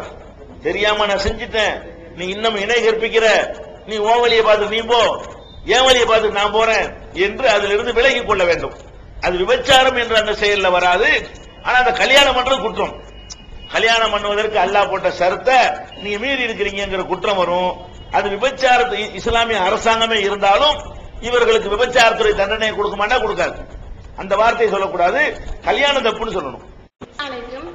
ஒரு குழந்தை கர்ப்பப்பையில இருக்கும் போதே நன்மை தீமைகள், நல்லவனா இருப்பானா கெட்டவனா இருப்பானான்னு மலக்குமார்கள் மூலம் விதியில எழுதப்பட்டிருது. அப்படி இருக்கும் போது குழந்தை வளரும் போது எது நடந்தாலும் அல்லாஹ்வின் நாட்டப்படி நடக்கிறது. அப்படி இருக்கும் போது நன்மை தீமைகள் சொர்க்கம் நரகம் என்று எதுக்கு அல்லாஹ் பிரித்து வைத்திருக்கிறான்? விளக்கம். அஸ்ஸலாமு அலைக்கும். இது ரொம்ப முக்கியமான ஒரு டாபிக் தான் இது. இது என்ன கேள்வி வருதுன்னு கேட்டா, ஒரு குழந்தை வயிற்றுல உருவாகும் பொழுது அது நல்லவனா கெட்டவனா, அது சொர்க்கத்துக்கு போகுமா நரகத்துக்கு போகுமா, எல்லாத்தையும் எல்லாம் எழுதுறான் இருக்கு, ஹதீஸ்ல இருக்கு. அப்படி இருக்கும் பொழுது அப்ப குழந்தைய நல்லவனா வளர்க்கறதுலையும் வேலை கிடையாது. அது இந்த சொர்க்கம்னு எழுதியிருந்தா அதுவா நல்லவன் ஆகிக்கிட்டு போயிடும், நரகம் எழுதியிருந்தா அதுவா நரகத்துக்கு போயிடும். நம்ம எதுக்கு போட்டு வளர்க்கணும், அதுக்கு எது நல்லது கெட்டது சொல்லணும்னு கூட எடுத்துக்கலாம். அப்படி ஒரு கேள்வி வருது. அதே நேரத்தில் என்ன வருதுன்னு கேட்டா, குர்ஆன்ல எடுத்து பாத்தீங்கன்னா, ஹதீஸ்ல எடுத்து பாத்தீங்கன்னா இதுக்கு மாற்றமாகவும் வருகிறது. இந்த கருத்தை சொல்ற மாதிரி, அதாவது விதி எழுதப்பட்டு விட்டது, உங்களுக்கு என்ன ரிஸ்க் எழுதப்பட்டு விட்டது, நல்லவனா கெட்டவனா எழுதப்பட்டு விட்டது, சொர்க்கவாசியா நரகவாசியா எழுதப்பட்டு விட்டதுன்னு ஒரு பக்கம் வருது. இன்னொரு பக்கம் என்ன வருதுன்னு கேட்டா, நீங்கள் உழைத்ததுதான் உங்களுக்கு, நீங்க சம்பாதிச்சதுக்காக வேண்டிய அல் யௌம துஜ்ஸௌன பிமா குன்தும் தக்ஸிபூன், நீங்கள் சம்பாதித்த பலனை நீங்கள் அனுபவியுங்கள் அப்படிங்கிற மாதிரி எல்லாம் குர்ஆன்ல வசனங்கள் இருக்குது. அந்த விதி மேட்டரை எடுத்துக்கிட்டீங்கன்னு சொன்னா நேர் முரணாகத்தான் இருக்கிறது. குர்ஆன் எடுத்து பாத்தீங்கன்னா சில வசனங்களை பார்த்தா விதிப்படிதான் எல்லாம் நடக்குதுங்கிற மாதிரி இருக்கு. சில வசனங்களை பாத்தீங்கன்னா அதெல்லாம் கிடையாதுப்பா, நீந்தாப்பா உன் செயலுக்கு நீந்தாப்பா பொறுப்பாளி, குல்லு முறையின் பிமா கசபரஹீன், ஒவ்வொரு மனுஷன் அவன் செயலுக்கு அவன் தான் பொறுப்பாளி, அவன் தான் தேர்ந்தெடுத்துக்கிறான் அப்படின்னு இருக்குது. இன்னும் சொல்ல போனா அந்த மறுமையில கேட்கிற கேள்வியே அப்படித்தானே வருது. ஏன்டா நரகத்துக்கு போன, ஏன்டா தொழுவல நீ எல்லாம் கேட்பான், ஏன்டா நீ நோன்பு வைக்கல, எதுக்குடா நீ ஜக்காத்து கொடுக்கலன்னு கேட்பான். அப்ப கேட்பான்னு சொன்னால என்ன அர்த்தம், நம்மளா தான் தேர்ந்தெடுக்கிறோம்னு அர்த்தம். நம்ம தேர்ந்தெடுக்காத ஒண்ணு எல்லாம் நம்மள கேட்பானா, கேட்க மாட்டான். மறுமையில கேட்பான்னு இருக்கு, இதை கேட்பா அதை கேட்பாங்கிறான். அதே மாதிரி நன்மை ஏவுங்க தீமையை தடுங்கன்னு சொல்றான். இது தேவையா? எவன் வருவான அவன் வந்துருவான், ஏன் வரமாட்டான் அவன வரமாட்டான், அதான் விதி. விதிப்படி பாத்தீங்கன்னா எவன் நேர்வழிக்கு வருவானோ எல்லாம் வந்துருவான், தன்னால வந்துருவான். எவன் வரமாட்டானோ வரவே மாட்டான். பெரிய நீங்க சொல்லணுங்கிற பயான் எண்ணத்துக்கு, ஹதீஸ் எண்ணத்துக்கு, சொற்பொழிவு எண்ணத்துக்கு, புஸ்தகம் எண்ணத்துக்கு ஒண்ணு வேண்டியது இல்லையே, அது மாட்டுக்கு வர்றவன் ஆட்டி வந்துருவான். அப்படின்னு எடுத்துக்கொள்றதுக்கு இடம் இருக்குது. ஆனா போய் சொல்லுங்கிறான்ல, நான் தான் எல்லாம் தீர்மானிக்கிறேங்கிறான், நீ போய் சொல்லுங்கிறான்ல. இதை பாத்தீங்கன்னா பயங்கரமான கன்ஃபியூஸ் ஆகும். விதியை எடுத்துக்கிட்டீங்கன்னா நேர் முரணா தான் இருக்குது. இது ரசூல் ஸல்லல்லாஹு அலைஹி வஸல்லம் காலத்திலேயே இந்த சண்டை வந்துருச்சு. நீங்க கேட்கிற கேள்வி இல்லை, இது சஹாபாக்களே கேட்ட கேள்விதான். அப்ப சஹாபாக்கள் என்ன பண்றாங்க, உட்கார்ந்துட்டு 2 பேரும் சர்ச்சை பண்ணிட்டு இருக்காங்க. என்ன சர்ச்சை? எல்லாம் விதிப்படிதான், அதெல்லாம் கிடையாது, நம்ம விருப்பப்படி தான் எல்லாம். இப்படி ஆளாளுக்கு என்ன செய்யறாங்க, சண்டை போட்டுட்டு இருக்காங்க. ரசூல் ஸல்லல்லாஹு அலைஹி வஸல்லம் பார்த்துட்டாங்க, கேட்டுருச்சு, காதுல விழுந்துருச்சு. நேர வர்றாங்க, உங்களுக்கு முந்தி உள்ளவர்கள் அழிந்து போனது எதனால் தெரியுமா? இந்த விதி விஷயமாக நீங்கள் சர்ச்சை செய்த காரணத்தினால்தான். விதியை பத்தி சண்டை மட்டும் போடக்கூடாது, முரணா தான் இருக்கும். அது முரண்பாடு தான் உங்களுக்கு தெரியும். அதை விளங்குற அளவுக்கு உங்களுக்கு அறிவு கொடுக்கப்படவில்லை. அந்த ஒரு விஷயத்துல மட்டும் சர்ச்சை பண்ணாதீங்க அப்படின்னு ரசூல் ஸல்லல்லாஹு அலைஹி வஸல்லம் அவங்க அதை தடுத்துட்டாங்க. நீங்க ஆர்குமெண்ட் வந்து வாதம் பண்ணீங்கன்னு சொன்னா இதுக்கு எந்த ஒரு ரிப்ளையும் யாருக்கும் கொடுக்க இயலாது. ஏன்னா ரசூல் இது யாரும் குறை கண்டுபிடிச்சு சொன்னது இல்ல, ரசூலுல்லாஹ் காலத்திலே இது வந்துருச்சு. அதே நேரத்தில் என்ன நம்ம நினைக்கணும்னு கேட்டா, விதியை பொறுத்த வரைக்கும் இஸ்லாம் வந்து வேற மார்க்கம் சொல்ற மாதிரி நமக்கு விதியை பத்தி சொல்லல. வேற மார்க்கம் என்ன செய்வாங்கன்னு கேட்டா, நோய் வந்தா வைத்தியம் பார்க்காத, நோய் நீங்கணும் அல்ல நாடுனா நோய் நீங்கிரும், நீ எதுக்கு மருந்து சாப்பிடுற அப்படிம்பாங்க. அந்த மாதிரி பண்ணல. விதியை நம்ப சொல்ற இஸ்லாம் என்ன சொல்லுதுன்னு கேட்டா, உங்களுக்கு தெளிவான ஒரு பார்வை அதுல வைக்குது. எப்படி வைக்குதுன்னு கேட்டா, ஒரு காரியம் வந்து நடந்து விட்டது, நடந்து முடிஞ்சிருச்சு, இப்பதான் நீங்க விதியை பேசணும்னு இஸ்லாம் சொல்லுது. ஒரு காரியம் என்ன நடக்கல, விதியை பத்தி பேசக்கூடாது. இஸ்லாம் எப்படி சொல்லுதுன்னு கேட்டா, நடந்து முடிஞ்சிருச்சுல அப்பதானே விதி என்னன்னு தெரியும். இப்ப நம்ம 50 பேருடைய விதி என்ன, 10:33 வரைக்கும் இருக்கணுங்கிறது விதி இருந்துட்டோம்ல. அதனால இப்ப நம்ம இங்க இருக்கிற அத்தனை பேருமே 10:33 வரைக்கும் இங்க இருப்போம் அப்படிங்கிறது விதி.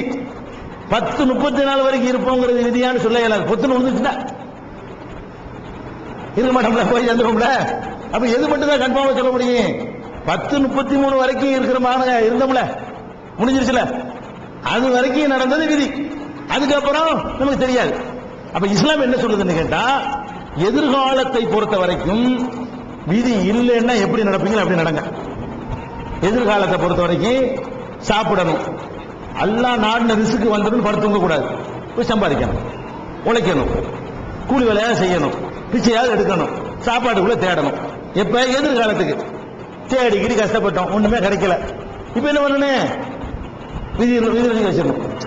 விதிங்கிற ஒரு சுமை தாங்கிங்க, விதி அல்லாஹ் தந்திருக்கிறான, அது ஒரு கன்ஃபியூஷன் நமக்கு இருந்தாலும் விதின்னு ஒண்ணு நம்புற காரணத்தினாலதான் இந்த சமுதாயம் மற்ற சமுதாயத்தை விட பல வகையில் மேன்மையான நிலையில் இருக்கிறது.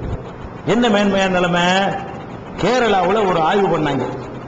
கேரளாவில் தற்கொலைகள் அதிகமாக நடக்கக்கூடிய மாநிலம் வந்து கேரளா, இந்தியாவில்.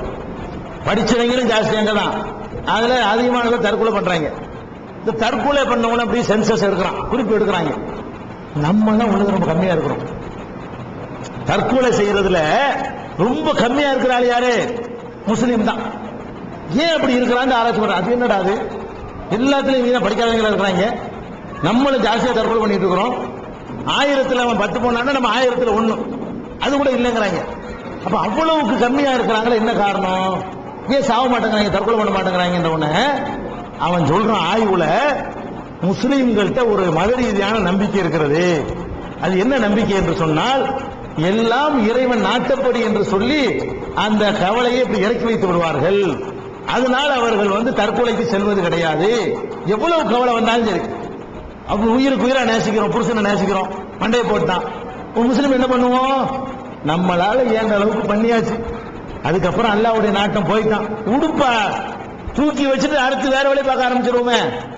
புள்ள மோத்தா போனாலும் அது பெருசா எடுத்துக்கிற மாட்டோம், 4வது நாளைக்கு நார்மல் கொடியாந்துருவோம். 1 கோடி ரூபாய் நஷ்டமாயி போச்சு, 1 கோடி போச்சு, 1 கோடி போச்சு, 1 கோடி செத்துருவாங்க. மற்றவங்க இது நம்பாத என்ன செய்வான், 1 கோடி போச்சு, 1 கோடி போச்சு, 1 கோடி போச்சு, 1 கோடி கிறுக்கனா போல செத்துக்கிறோம். நம்மள கிறுக்கணும் கம்மி, தற்கொலை பண்றவனு கம்மி முஸ்லீம்ல.